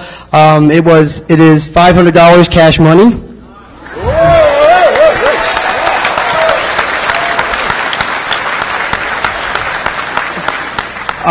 Andre, would you like to talk a little bit about your drive? Well, yeah, this is quite fun if you think that sitting alone in your car in 12 hours, driving from 6 in the evening to 6 in the morning. Chris had told that I was driving for 60 hours, but I would only drive for 16 hours, so it wasn't that long time. But great fun, and the only reason I keep coming back is that Chris is always pissing me off. Andre actually threatened to register ChrisSucks.com after last year's contest. Also, I wanted to go ahead and get Renderman and Deviant back up here, give them their books and their badges, and then get off of the stage. So those are for you. Right on.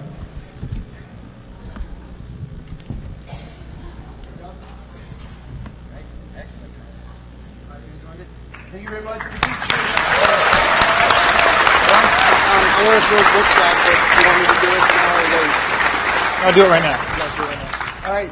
I also have a ton more of the war driving books signed by the authors. Who wants them? Easy, careful.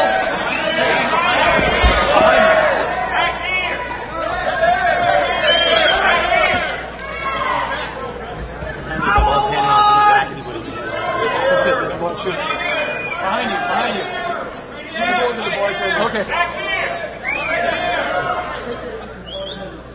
The bartender's getting that one. Let's hear it for the bartenders. Excellent. So this is the first year that we've had new management at the Alexis Park, and so far they seem to have treated us pretty well. So I think we're pretty happy with them, wouldn't you say? Pretty good? Yeah.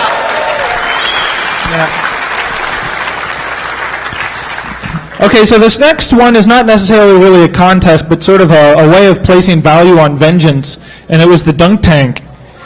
And Dead Addict had this great idea after seeing it happen during this one parade of having a dunk tank, and we thought, hey, that would be fantastic. We'll get everybody in there, we'll get all the feds to be dunked, and pretty soon that means that I'm going to have to be dunked, Zach's going to have to be dunked, pretty much everybody's going to have to get dunked. And that means we're going to make some money, and hopefully enough money to pay for the rental of this thing and the liability and all the insurance and all this other paperwork that had to go along with it. So we decided the money should probably go to the EFF. They've been around a long time, and they generally really stick to their principles. And so I thought it'd be pretty good of us if we could generate some money for the EFF. We know there's a lot of civil liberties battles to be fought in the near future, and we may as well get in the game there a little bit. So because we are not totally a charity, there's costs involved with running a dunk tank. The dunk tank, if you want to know, costs us about $2,100 to rent. Yeah. And there's also additional insurance riders that we had to pay for, which is maybe another $150 or so, and the $55 loss or damage waiver. But I figured that was a lot of money to take out of the finding, so we donated $1,000 of Defcon money to help support it. So we took $1,000 away from the costs, and what we have here is a check that I would like to present to the EFF, Wendy Seltzer, who is here. And first I'd like her to say a little bit about what the EFF is up to, and then I'm going to present the check and tell you how many dollars it really is. So with that said, let's give Wendy a round of applause.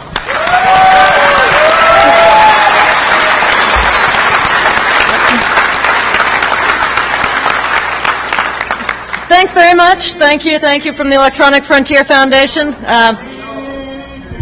It's $3,027 and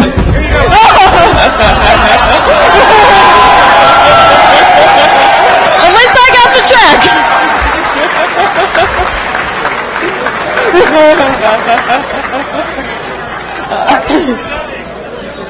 I think that's an extra dunk that's happening out there. If anyone wants to collect a little extra money.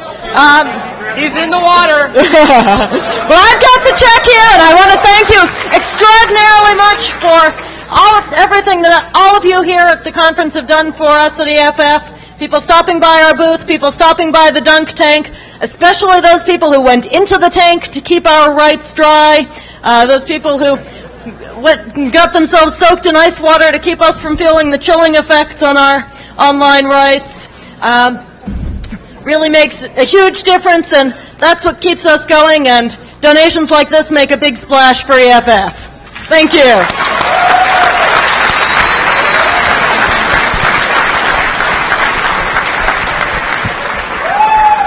Hey, I'd just like to say thanks to Grifter, because Grifter pissed me off a couple of years ago, and several garbage cans of ice at $100. I thought Grifter was going to have hypothermia. So Grifter ended up staying in the dunk tank for an hour and a half and made a lot of money for the EFF, mostly out of my wallet. Because I'm an asshole. Oh yeah, I probably don't want to touch that, huh? So I think it was a big smashing success, and we're going to do the dunk tank again next year. And what we need is big celebrities and just people you hate and Peter Shipley and people to, get into the dunk tank there for us. So, and I will say there was a lot of people standing around not fucking ponying up cash. Right? Next year, they call the Scots tight. Fucking hell. Yeah, I spent a lot of freaking money on this dunk tank this year. So next year, you're all ponying up.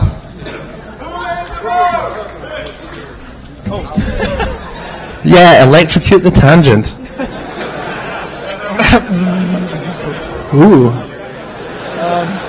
It's kind of tingly. Okay, so for our final contest, we have the Ghetto Hackers, as you know, for the last, this is the third year, have been running our Capture the Flag contest, and they've been running what they call Root Foo all around the country, and they've really been evolving it, and it's really turned into something quite cool. They seem to be focusing a lot of energy on how to visualize a little bit of the contest so the rest of us can stop by and see how the teams are doing. The earlier contests kind of had the problem of nobody knew what was really happening. And this is a way to let people see kind of or feel like they're participating and cheer on their favorite team. So, what? Oh my God, we forgot Cannonball Run. Oh yeah, the people who truly are the criminals. I mean...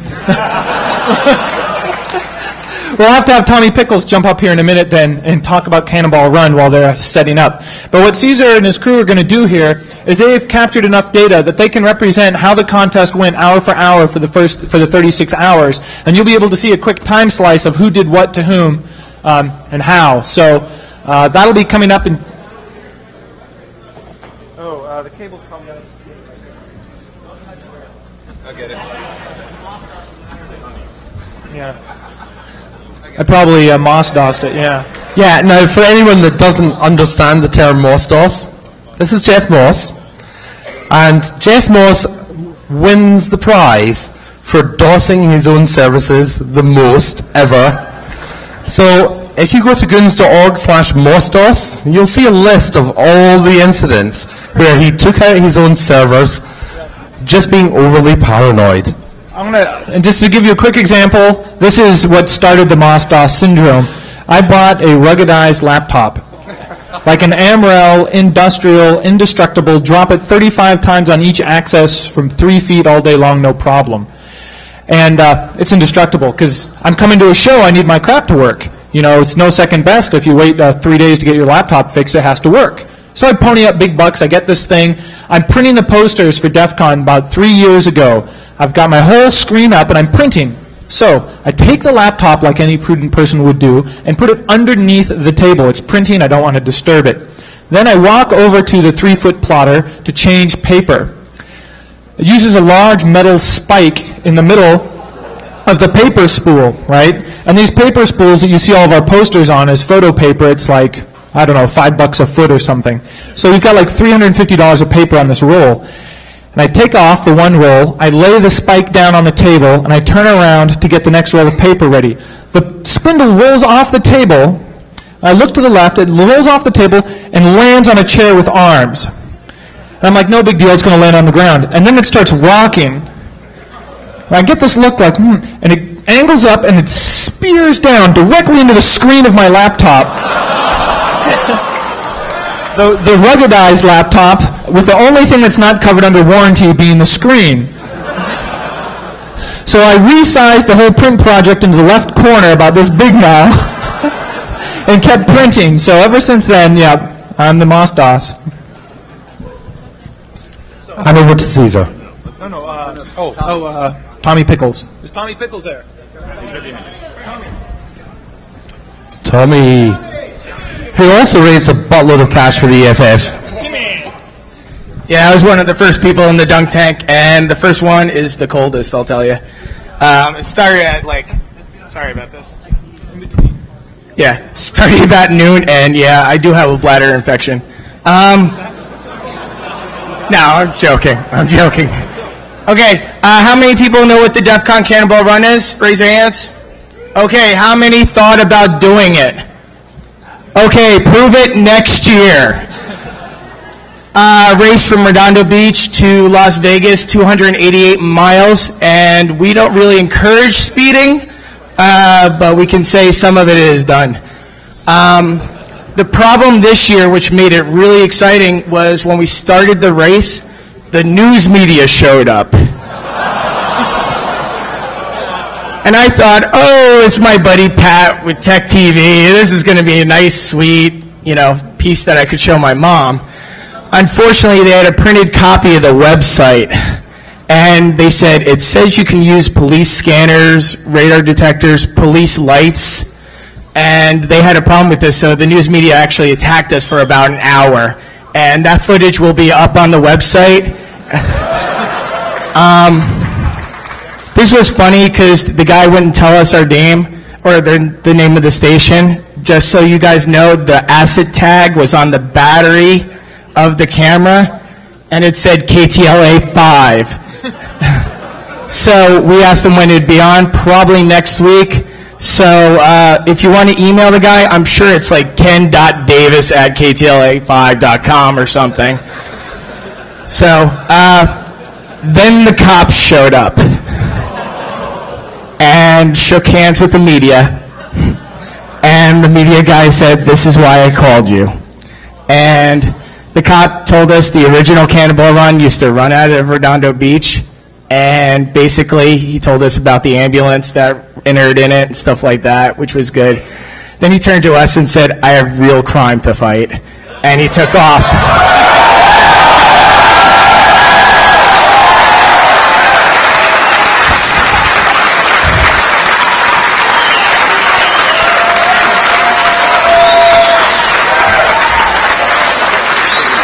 The fun part about this now was when the cop was going to leave, the cop stopped right in front of us and said, "I'm team number 7, see you there." And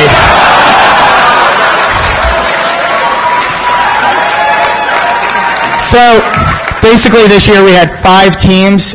More were signed up on the website, but then again, I saw a raise of hands and you guys didn't show up either. 5 teams raced. One of the guys has been here 3 years, and I'd like to bring him up on stage. His name is Evil Matt, and he actually won the race for the 2nd time out of the 3 years. And he actually is from local Las Vegas here, which is a pretty good deal to drive out from Las Vegas all the way out to Redondo Beach just to beat us. He also did start last, so if he beat anyone here, he basically won. The other point that I want to make is one of the guys from Chicago came out, and he didn't make it here. So if you happen to see a milk carton with his picture on it, with a picture of a vehicle, that's probably the guy, and we'd like to give him just thanks for not showing up, because that's just the funniest thing when we're waiting in a bar with a time clock. Matt's time to beat everyone was 3 hours and 58 minutes, which is pretty impressive during the daytime riding down the 15. I came in second. Oh, Matt's team is Team Sodomy, if you guys don't remember it from last year. My team overslept since I haven't been on time to a Cannonball Run, and I'm the promoter. Came in 2nd place. Team Bizarro came in 3rd place. Team Evil Mofo came in 4th place, and then Chicago 2600 didn't show up, at least in Vegas. They were at the start line. Average speed, I would say, was about 120 is what we were doing on the 15. We would go higher, I guess, but my O2 sensor went out when we were climbing up a hill, so it sputtered a lot, so I had to drop it down to 90. I'll have Matt come up and tell you anything about his experience, but Matt's the winner here, so let's bring him up on stage. And we got a little car trophy here that we're going to give to Matt, and as long as, and the Defcon badge as well. So, thank you. Thanks. Hi. Okay, my name is Matt, and I guess this is my 3rd year running, and it's really awesome. It's really worth it. If any of you guys are thinking about doing it, come out and do it. I don't know, Tommy's 120. I mean, I guess we just got really lucky because I only did 85. So I don't know what they were doing with the rest of their time. They must have parked outside and just not came in. But everybody says they've done it in 2 hours. I've done it in 3 hours. Everybody says it, but nobody wants to come do it and put their money where their mouth is. So if you think you really can do it in 3 hours and you could punch the 2 clocks, we'll come out and do it. It's a lot of fun. Nobody's gotten a ticket yet, as far as I know. There hasn't been any accidents. We do it really safe. It's a bunch of stick to 65 the whole way, designated speed limit. It's a really great bunch of guys doing it. We got Tommy running it, is awesome. We have LFA, he's a lot of fun. We have Jimmy and Aaron, just a bunch of great guys out there every year. All 5 cars of us out there year after year. But it's worth it. Come on down and beat us next time. All right, put your money where your mouth is and come get some. That's it. Thank you.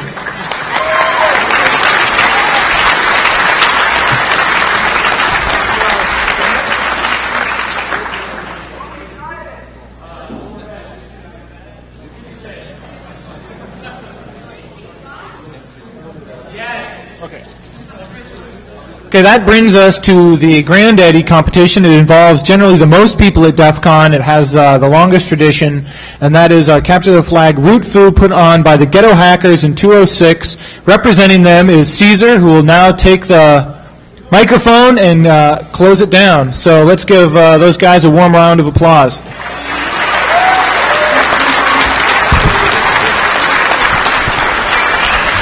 Thanks. Thank you much. A couple of things first. The contest has been going forever and ever. Capture the Flag contest. It's taken different forms over the years as people have tried to solve the problem of how do you actually measure in a couple of days how cool 100 different hackers are and which group is cooler than the others. What's the relative value of rooting an IREX box versus a Solaris box and so forth. And that's just fucked everyone off for a lot of years. We screwed it up pretty good the last couple of years, but it's been a better contest, and this year I think we finally really found a good way to run it. The Root Foo name that a lot of people have heard is just our idea of what the skill is inside of someone that knows what it means to get root, what it means to keep root, and what it means to stop other people from taking it from you. In that vein, I would like to get MD5 to come up here for just a second and talk to you about a whole bunch of people, I guess, on the East Coast. We're talking about that people on the West Coast aren't cool. And then people on the West Coast, we're talking about people on the East Coast are stuck-up assholes. And then people on the West Coast or East Coast were saying that people on the West Coast are a bunch of fucking lamers. And so we decided that we were going to, in the spirit of Tommy Pickles, put your money where your mouth is, have a little bit bigger contest with a lot more open invite, longer-term thing. And so, MD5, why don't you give a little shout-out about that? Okay, so earlier this month we went to Hope 5 and we got we promoted this contest called Mega Root Foo. It's one notch up from what you see here, the Ghetto Hackers put on. It's online. You don't need to be in person. You can establish teams locally, or you can just be, working at your day job, participating in this game. The deal is if it's a, attack and defense scenario, same format as what we have here, and it's set out to determine who's who and who's not. And quoting Emmanuel Goldstein, when asked who's going to win, he's like, of course, the East Coast. So I asked you to pick up these flyers on the back. It's a sign-up URL. You go out there, create your team, join a team, and the contest flies February 05. And that's about it. If you've got any questions, find me after the presentation here, and I'll answer them. Thanks.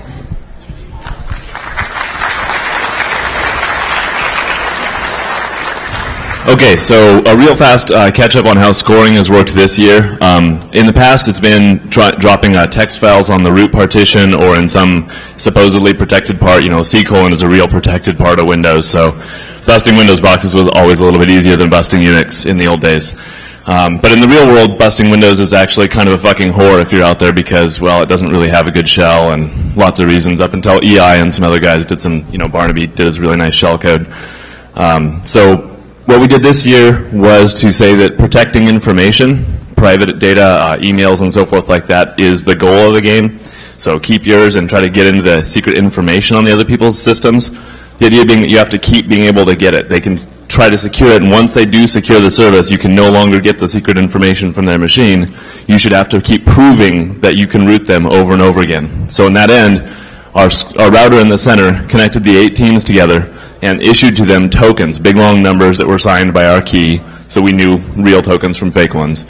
And came back to get the tokens some minutes later. And if you could break in before we came back to get the token and proved us that you'd seen the number, proved to our router with a little uploader, then you get 1 offensive point. If the token never got stolen by anybody during the period, then that team gets a defensive point. And for every packet or some combination of packets, we issued a penalty point. So in the final scoring, 80% of the score was from offense, 15% from defense, and 5% from penalties. That's considerably more heavily weighted toward offense this year because a lot of people bitched that they're supposed to be a hacking contest and not a sysadmin contest, and so we listened. It turns out that the penalties in defense didn't mean shit because the teams that did well on offense did well on defense, and the penalties were about even. So rather than waste all your time looking at boring numbers that are all tied and even, we're just going to look at the attacking, the offensive numbers for various services and teams and a little bit of breakdown of how the team works, and you'll understand real well when you see the last couple of graphics why the team that won. So by service, what you're seeing now up on the screen, what you've been looking at, the purple bars, this is by hour, left to right, over the 36 hours or 34 hours or so of the contest. Speaking of which, that's 100 hackers, 30 hours straight, no sleep, caffeine, alcohol, smokes, the whole thing.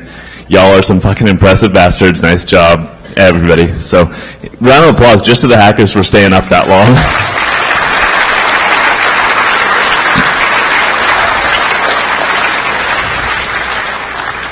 So one of the things that we did, an important note is that all the scoring is exactly fair and even amongst the teams. So the expectation is if there's something easy to do, then everybody's going to do it. And if it's hard to do, then only a few people will do it. And so it's the difference between teams that really matters, not so much, 100 million points doesn't mean shit if every little Space Invader is worth 1 million points each, right? So the important thing is the differences between scores. So as you see from left to right here, Lambda Moo, we made a little moo, and inside the moo, in different places, we drop a token thing, and the name of the token was the name of the actual scoring point. So you had to run around through infinite mazes of forests that say you're in a dark forest. There are exits north, northwest, and south. And you go north and you go south, and you don't end up in the same place. Somewhere on the ground, there's a token. You can grab it and get scored for it. Pain in the ass. Best thing to do is to write a bot. As you can see, from left to right, all the way through the contest, there's this light yellow. I don't know if the colors are registering very well. It's sort of the middle bar, beige color. Lambda Moo got scored on pretty much the whole contest by a whole lot of people. Open Wiki, all you had to do to root the wiki service was type token into the search field. Very easy. And as you can see with the Open Wiki, it's the light blue bars. That was done quite a bit. All you had to do to secure the service was to edit the source code and take the word token out of every search, which didn't happen. Not so much with the goodness. Gallery service is these little periwinkle, I guess you'd call the color of things at the bottom of a couple of things. Not many people own the gallery service. It was just a little too secure, I guess, for their mad skizzles. The PHP nuke. PHP nuke, everybody knows how to hack this, right? Everybody knows how to bust PHP nuke, and a lot of people did. And there's a couple of interesting places when we get to how the teams actually scored themselves, where you can see that PHP nuke made the difference in a couple of cases and really showed one team's skills. And the last thing was GHI Gate, and that was a little service that we wrote, just a little gateway service. And that one got hacked more toward the end once people had gotten their security and their services figured out, and it really took time to analyze the code that they were running.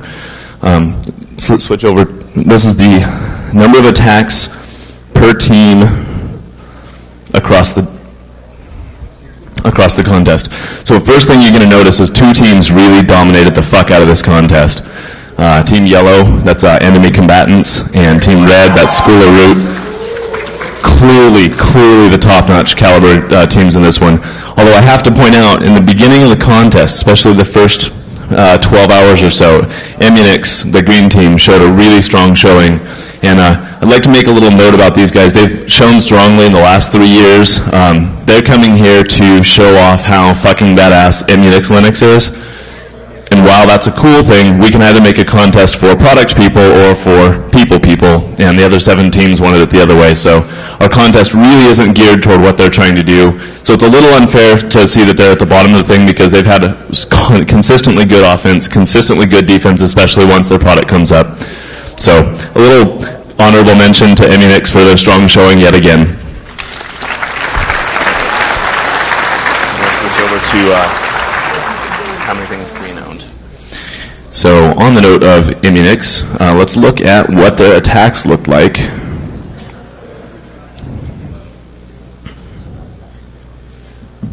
So this is Emunix owning over the course of the contest, and you can see that they really nailed the open wiki points in the first day. Then they had something like, I guess they might have gone to sleep from 4 to 8 a.m. or something. Maybe they fell down at the keyboards, or maybe the guys who knew exactly how to do this one ran off, but there's about 6 hours there, so I'm figuring it looks like somebody took a nap. Now, the important thing to see, though, is of all the things that they stole, they had to keep those tokens on their machine until we were going to come collect them later. And so here's the difference between what they owned and what they kept long enough. So Emunix Linux is apparently not a good security product for securing your Windows 2000 Server and Windows XP products. By the way, this is the first year that Windows has been the target operating system. The ghetto hackers bought licenses for the teams just to make sure everybody was totally fucking shocked, because nobody thought A, that we had any money, or B, that we'd ever give it away. or C, that we'd take the time to make a Windows hacking contest. In the real world, a lot of machines are Windows, and we wanted to at least give 1 year's notice to those guys. And we don't promise, but we suggest that we probably won't do that again next year. Red Team owns. So here's what the School of Root owned. It's cool to see that they had a lot more distribution. They owned a bunch of PHP Nuke in the midnight time frame. They went over to OpenWiki toward the end of the contest. But they actually scored something against every service, and they scored something against, I believe, every team. So School of Root, you guys did a really nice job with that. Congratulations. Now, here's the interesting thing is comparing what they stole to how many they kept. Check this out. They kept almost everything they stole. So, nice job, guys. That's fucking impressive.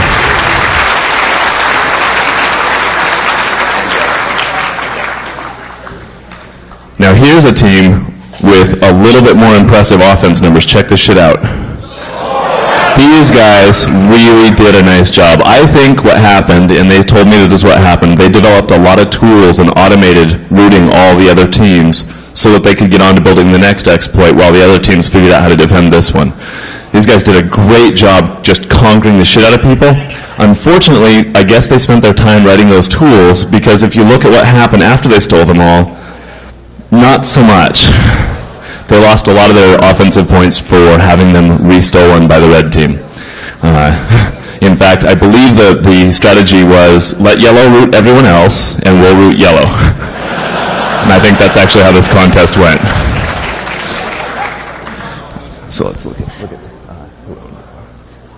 So this is who attacked yellow and when. Yellow did not lose any points. They did not get anything taken away from them in terms of actual offense after 2 p.m. yesterday. So 8 hours of solid defense at the end of the contest. That really demonstrates the kind of change in priorities over the hours. After you get going, get your development in order. They got their defense working really well. Let's see who owned the red team. Yeah, not so much. Nobody really got in past them. I believe they found a cheap trick that when the scoreboard came talking to them, the TTL was one shorter than when another team came talking to them. You guys didn't do it? Yeah, okay. Yeah, you're damn right you did. There's no way you defended Windows this well. You cheated the network. So for that, that's really cool. Nice job. In total, let's see the breakdown of the points. Oh, I wanted to give a special mention to Team Iron Grep. They didn't show up in here because they didn't score any points at all. Here's the bicolor analysis then of all the offensive points, and because of the graphs you saw of how many points that red team kept and how few they got attacked, the fact that they only won by about 3% difference in their offensive score over the yellow team is tiny amount of difference. The yellow team really deserves a lot of credit for how much they really kicked, but just not quite enough. 97% is a good solid second place, but School of Root, why don't you guys come up here and collect all your prizes? Fantastic fucking job. Give these guys a round of applause. They work really fucking hard.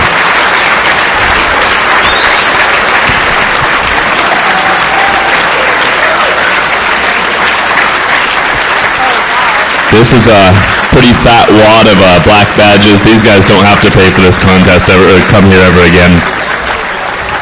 We've also got...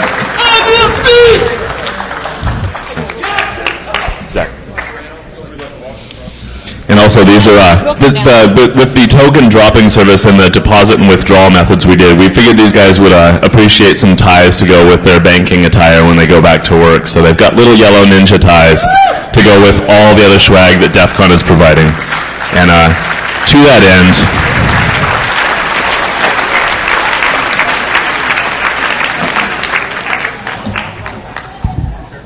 and of course to that end, the uber elite black leather jacket from Defcon, and then a bunch of other swag. We'll take care of that behind for here, because these guys don't want to stand here for another hour while we hand out these guys all their swag.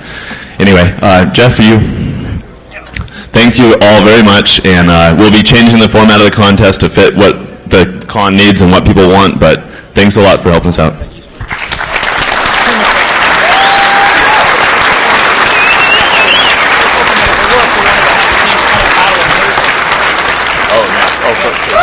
Okay, something I wasn't really clear on and I wanted to make sure it got reflected right was Jeff was just letting me know that when we get the big dogs from the East versus West contest, we're going to have a couple of contests here next year, and one of them is going to be the big final showdown, blood sport in the pit, first blood.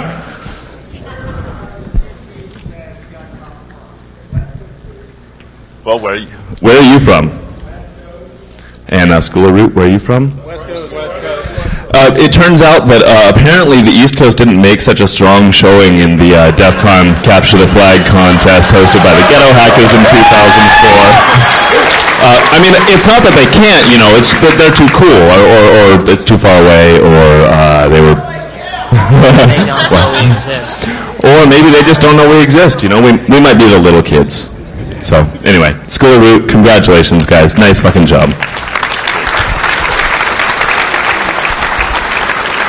Okay, there's one last contest that also got forgotten, or one last award. If you noticed on your show CD-ROM, there was a movie or a video contest for sort of Defcon shorts. And we were going to play them on the TV, and we were going to screen them, but we kind of lost track of the organizers. We never really heard from them. But the winners are here. So what I want to do is have Dead Addict come up on stage, talk a little bit about the contest, introduce the winners. And so when you watch the video, and you see the Uber Elite Poser Hacker, actually that's on the CD-ROM. That was the winning entry. So let me hand it off to DA. I have a couple announcements and questions for you guys, such as do you like currently the technical content of the speeches? Can you tell they're any different than last year? Do you think they were better? Raise your hand. Than last year. Think they're about the same as last year? Raise your hand. Think they all sucked? Raise your hand. Okay, so there's only, we showed an improvement in technical content. We're going to keep trying to do that, make them better and better. And we also wanted to know, did you like the format? Going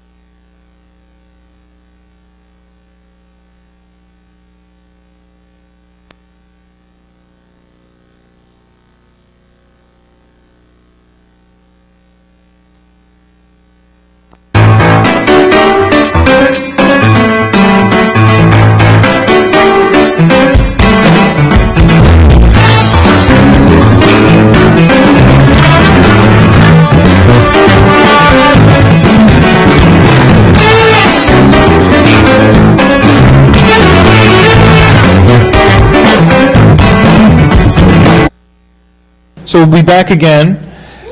And with that, I want to hand it off to Zach here, who's going to make a couple of announcements. And then we're going to... and then we're going to have the winners of the movie contest. And then we've got actually some more stuff to give away to you, the attendees. So don't touch that dial. How many people showed up? That's always really difficult to determine because we have a lot of press, speakers, helpers, freebies, people that sneak in, people that get double badges. But we're guessing this year we're over 4,000 something attendees, and we're guessing total head count to be almost 5,000, which is one of the second largest show we've ever done. So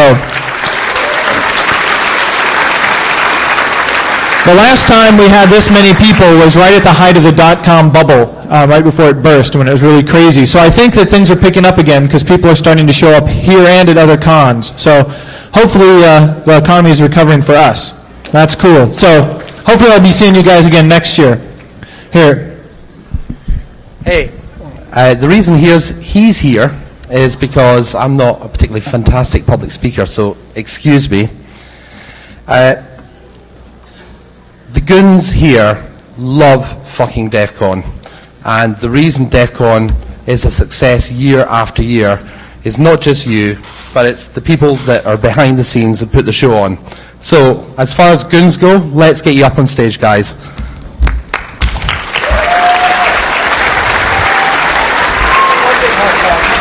Okay, so there's the knock team that make sure you have a network and put together Defcon TV, dispatch, security, speaker control, which makes sure they're sober, contests, the quartermaster, vendor, ghetto hackers for their CTF and root food, Dunk Tank this year raised a shitload of money, Latest Link, Win and G-Mark Hardy, which are around somewhere for 10 years of Hacker Jeopardy. Sound of Knowledge, that are recording everything and providing the feeds for Defcon TV. Jinx, Uncle Ira from Eco, Borderman and all the other vendors that ensure you've got shiny, shiny toys to buy. I'd also like to thank you guys for your dedication, the parties, the booze, the tech and your enthusiasm, which is the reason we come again year after year. And also the AP staff, Dana Takai and all the rest of the staff, Gary, Don, Sally, Michelle, Kenny, you're bartenders for Defcon. And just remember, these are the guys, they stay sober so you don't have to. The goons of Defcon. So, speaking of staying sober, I've arranged a little present for all the staff in the knock afterward. We've got several hundred beers waiting for them. Yeah. So. Yeah. Okay. So I want to hand it quickly. I want to hand it off to Dead Addict to get rid of the last prizes. Give credit where credit's due to the winners of the contest. And with that, we're just going to kind of close it down, hang out by the pool, and see you guys for the rest of the day. So, let's see, Dead Addict, take it away. Oh, wait. Just before DA speaks, I'd like to thank my own personal sponsors, Dejarum and Bombay Sapphire. Okay, just take it off. All right. Okay, no problem. So, this year a couple of friends of mine had this great idea, and it kind of centered around the idea that people were having children, and we wanted good, useful hacker propaganda to bring those children up on. Some good educational films, little flash cartoons, just to teach the kids the right way. So we formulated a contest, a film contest, and it was their idea, and they did most of the work, and there was some last-minute foobar that prevented the film formats to be transferred to the proper format to get on TV.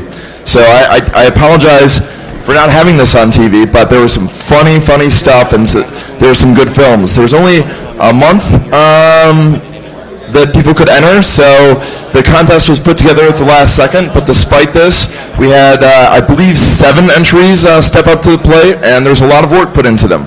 And our winners here will talk about how their experience went, because the film they submitted, Poser, which, how many here saw the film Poser? Raise your hands, please. Just curious. Okay. That was just funny. That was amusing. And it takes a lot of balls in my mind for the person who played the Poser to portray himself as such, and then be on video and walk around and people, hey, are you the Poser? That takes balls. So next year we'll announce it earlier, and hopefully we'll spark the imagination of a lot of people that want to exercise their creativity in a visual medium, or better yet, hackers that can hoodwink their video friends into doing all sorts of work and just making sure your hacker theme is in there. So without further ado, I'd like to announce our winners, The Saint and Nightmare Baby. Can you please come up on stage? And thank you.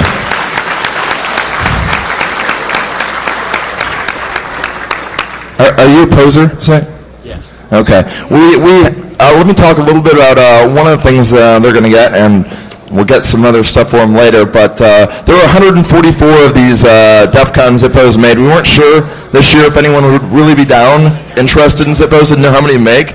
And it turned out that the goons, they got first stab at them for helping out. Most of them went to the goons, so there weren't any left to sell to anyone, I don't think. So they get a Defcon Zippo, and we looked at fake Zippos made in China, and it was handed off to me for beta testing because I'm a tester and I'm a smoker, so that works out well. And the Chinese version, worthless, bad lighter. Zippo, made in America, good lighter, very good lighter. Zippo. And if you can say a couple words about the pain and sweat and agony of being a poser at DEF CON. Oh, making your films, I'm sorry. Oh, no. Hi, everybody. Just say that this is my first year at DEF CON, and me and my friends, we found out about the film contest about a week and a half before DEF CON, before the deadline. So the first film we tried to scramble together, we're making an action film about these hackers in the future getting chased by mercenaries and getting killed. And we had all these fight scenes and car chases, but because the deadline was so soon, we only got about half of it done. So we decided to make Poser because we decided we should enter something. And basically, it was my entire junior high experience. So I thought I was good authority on it. So it was a lot of fun, and my girlfriend and her friend Sam, the two beautiful ladies in white at the ball, they tried not to laugh. So I want to thank them. I want to thank my friends Raleigh Cosgrove and just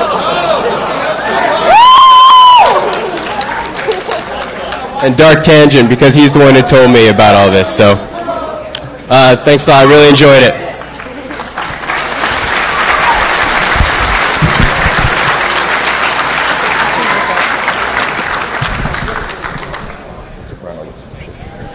So Dark Tangent was in the dunk tank for a while. Apparently everyone loves Dark Tangent a lot because he was dunked a lot. And as he was shivering and getting hypothermia, he's like, it's all for a good cause. I was in dunk tank at one moment for a half hour, and after my first half a dozen or so dunks, I'm like, how important are electronic civil liberties, really? But apparently Jeff didn't get dunked enough, so there's a second dunking of his closing ceremonies, which I think is very thoughtful.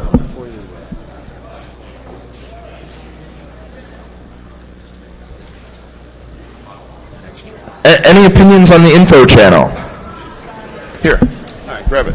Hey, I just wanted to quickly ask, rather than taking shouts from the crowd, if any of you guys have suggestions. I wrote that the info channel that was up. Sorry, it wasn't up today. Had a little problem with the month change, but if you guys have any ideas, yeah.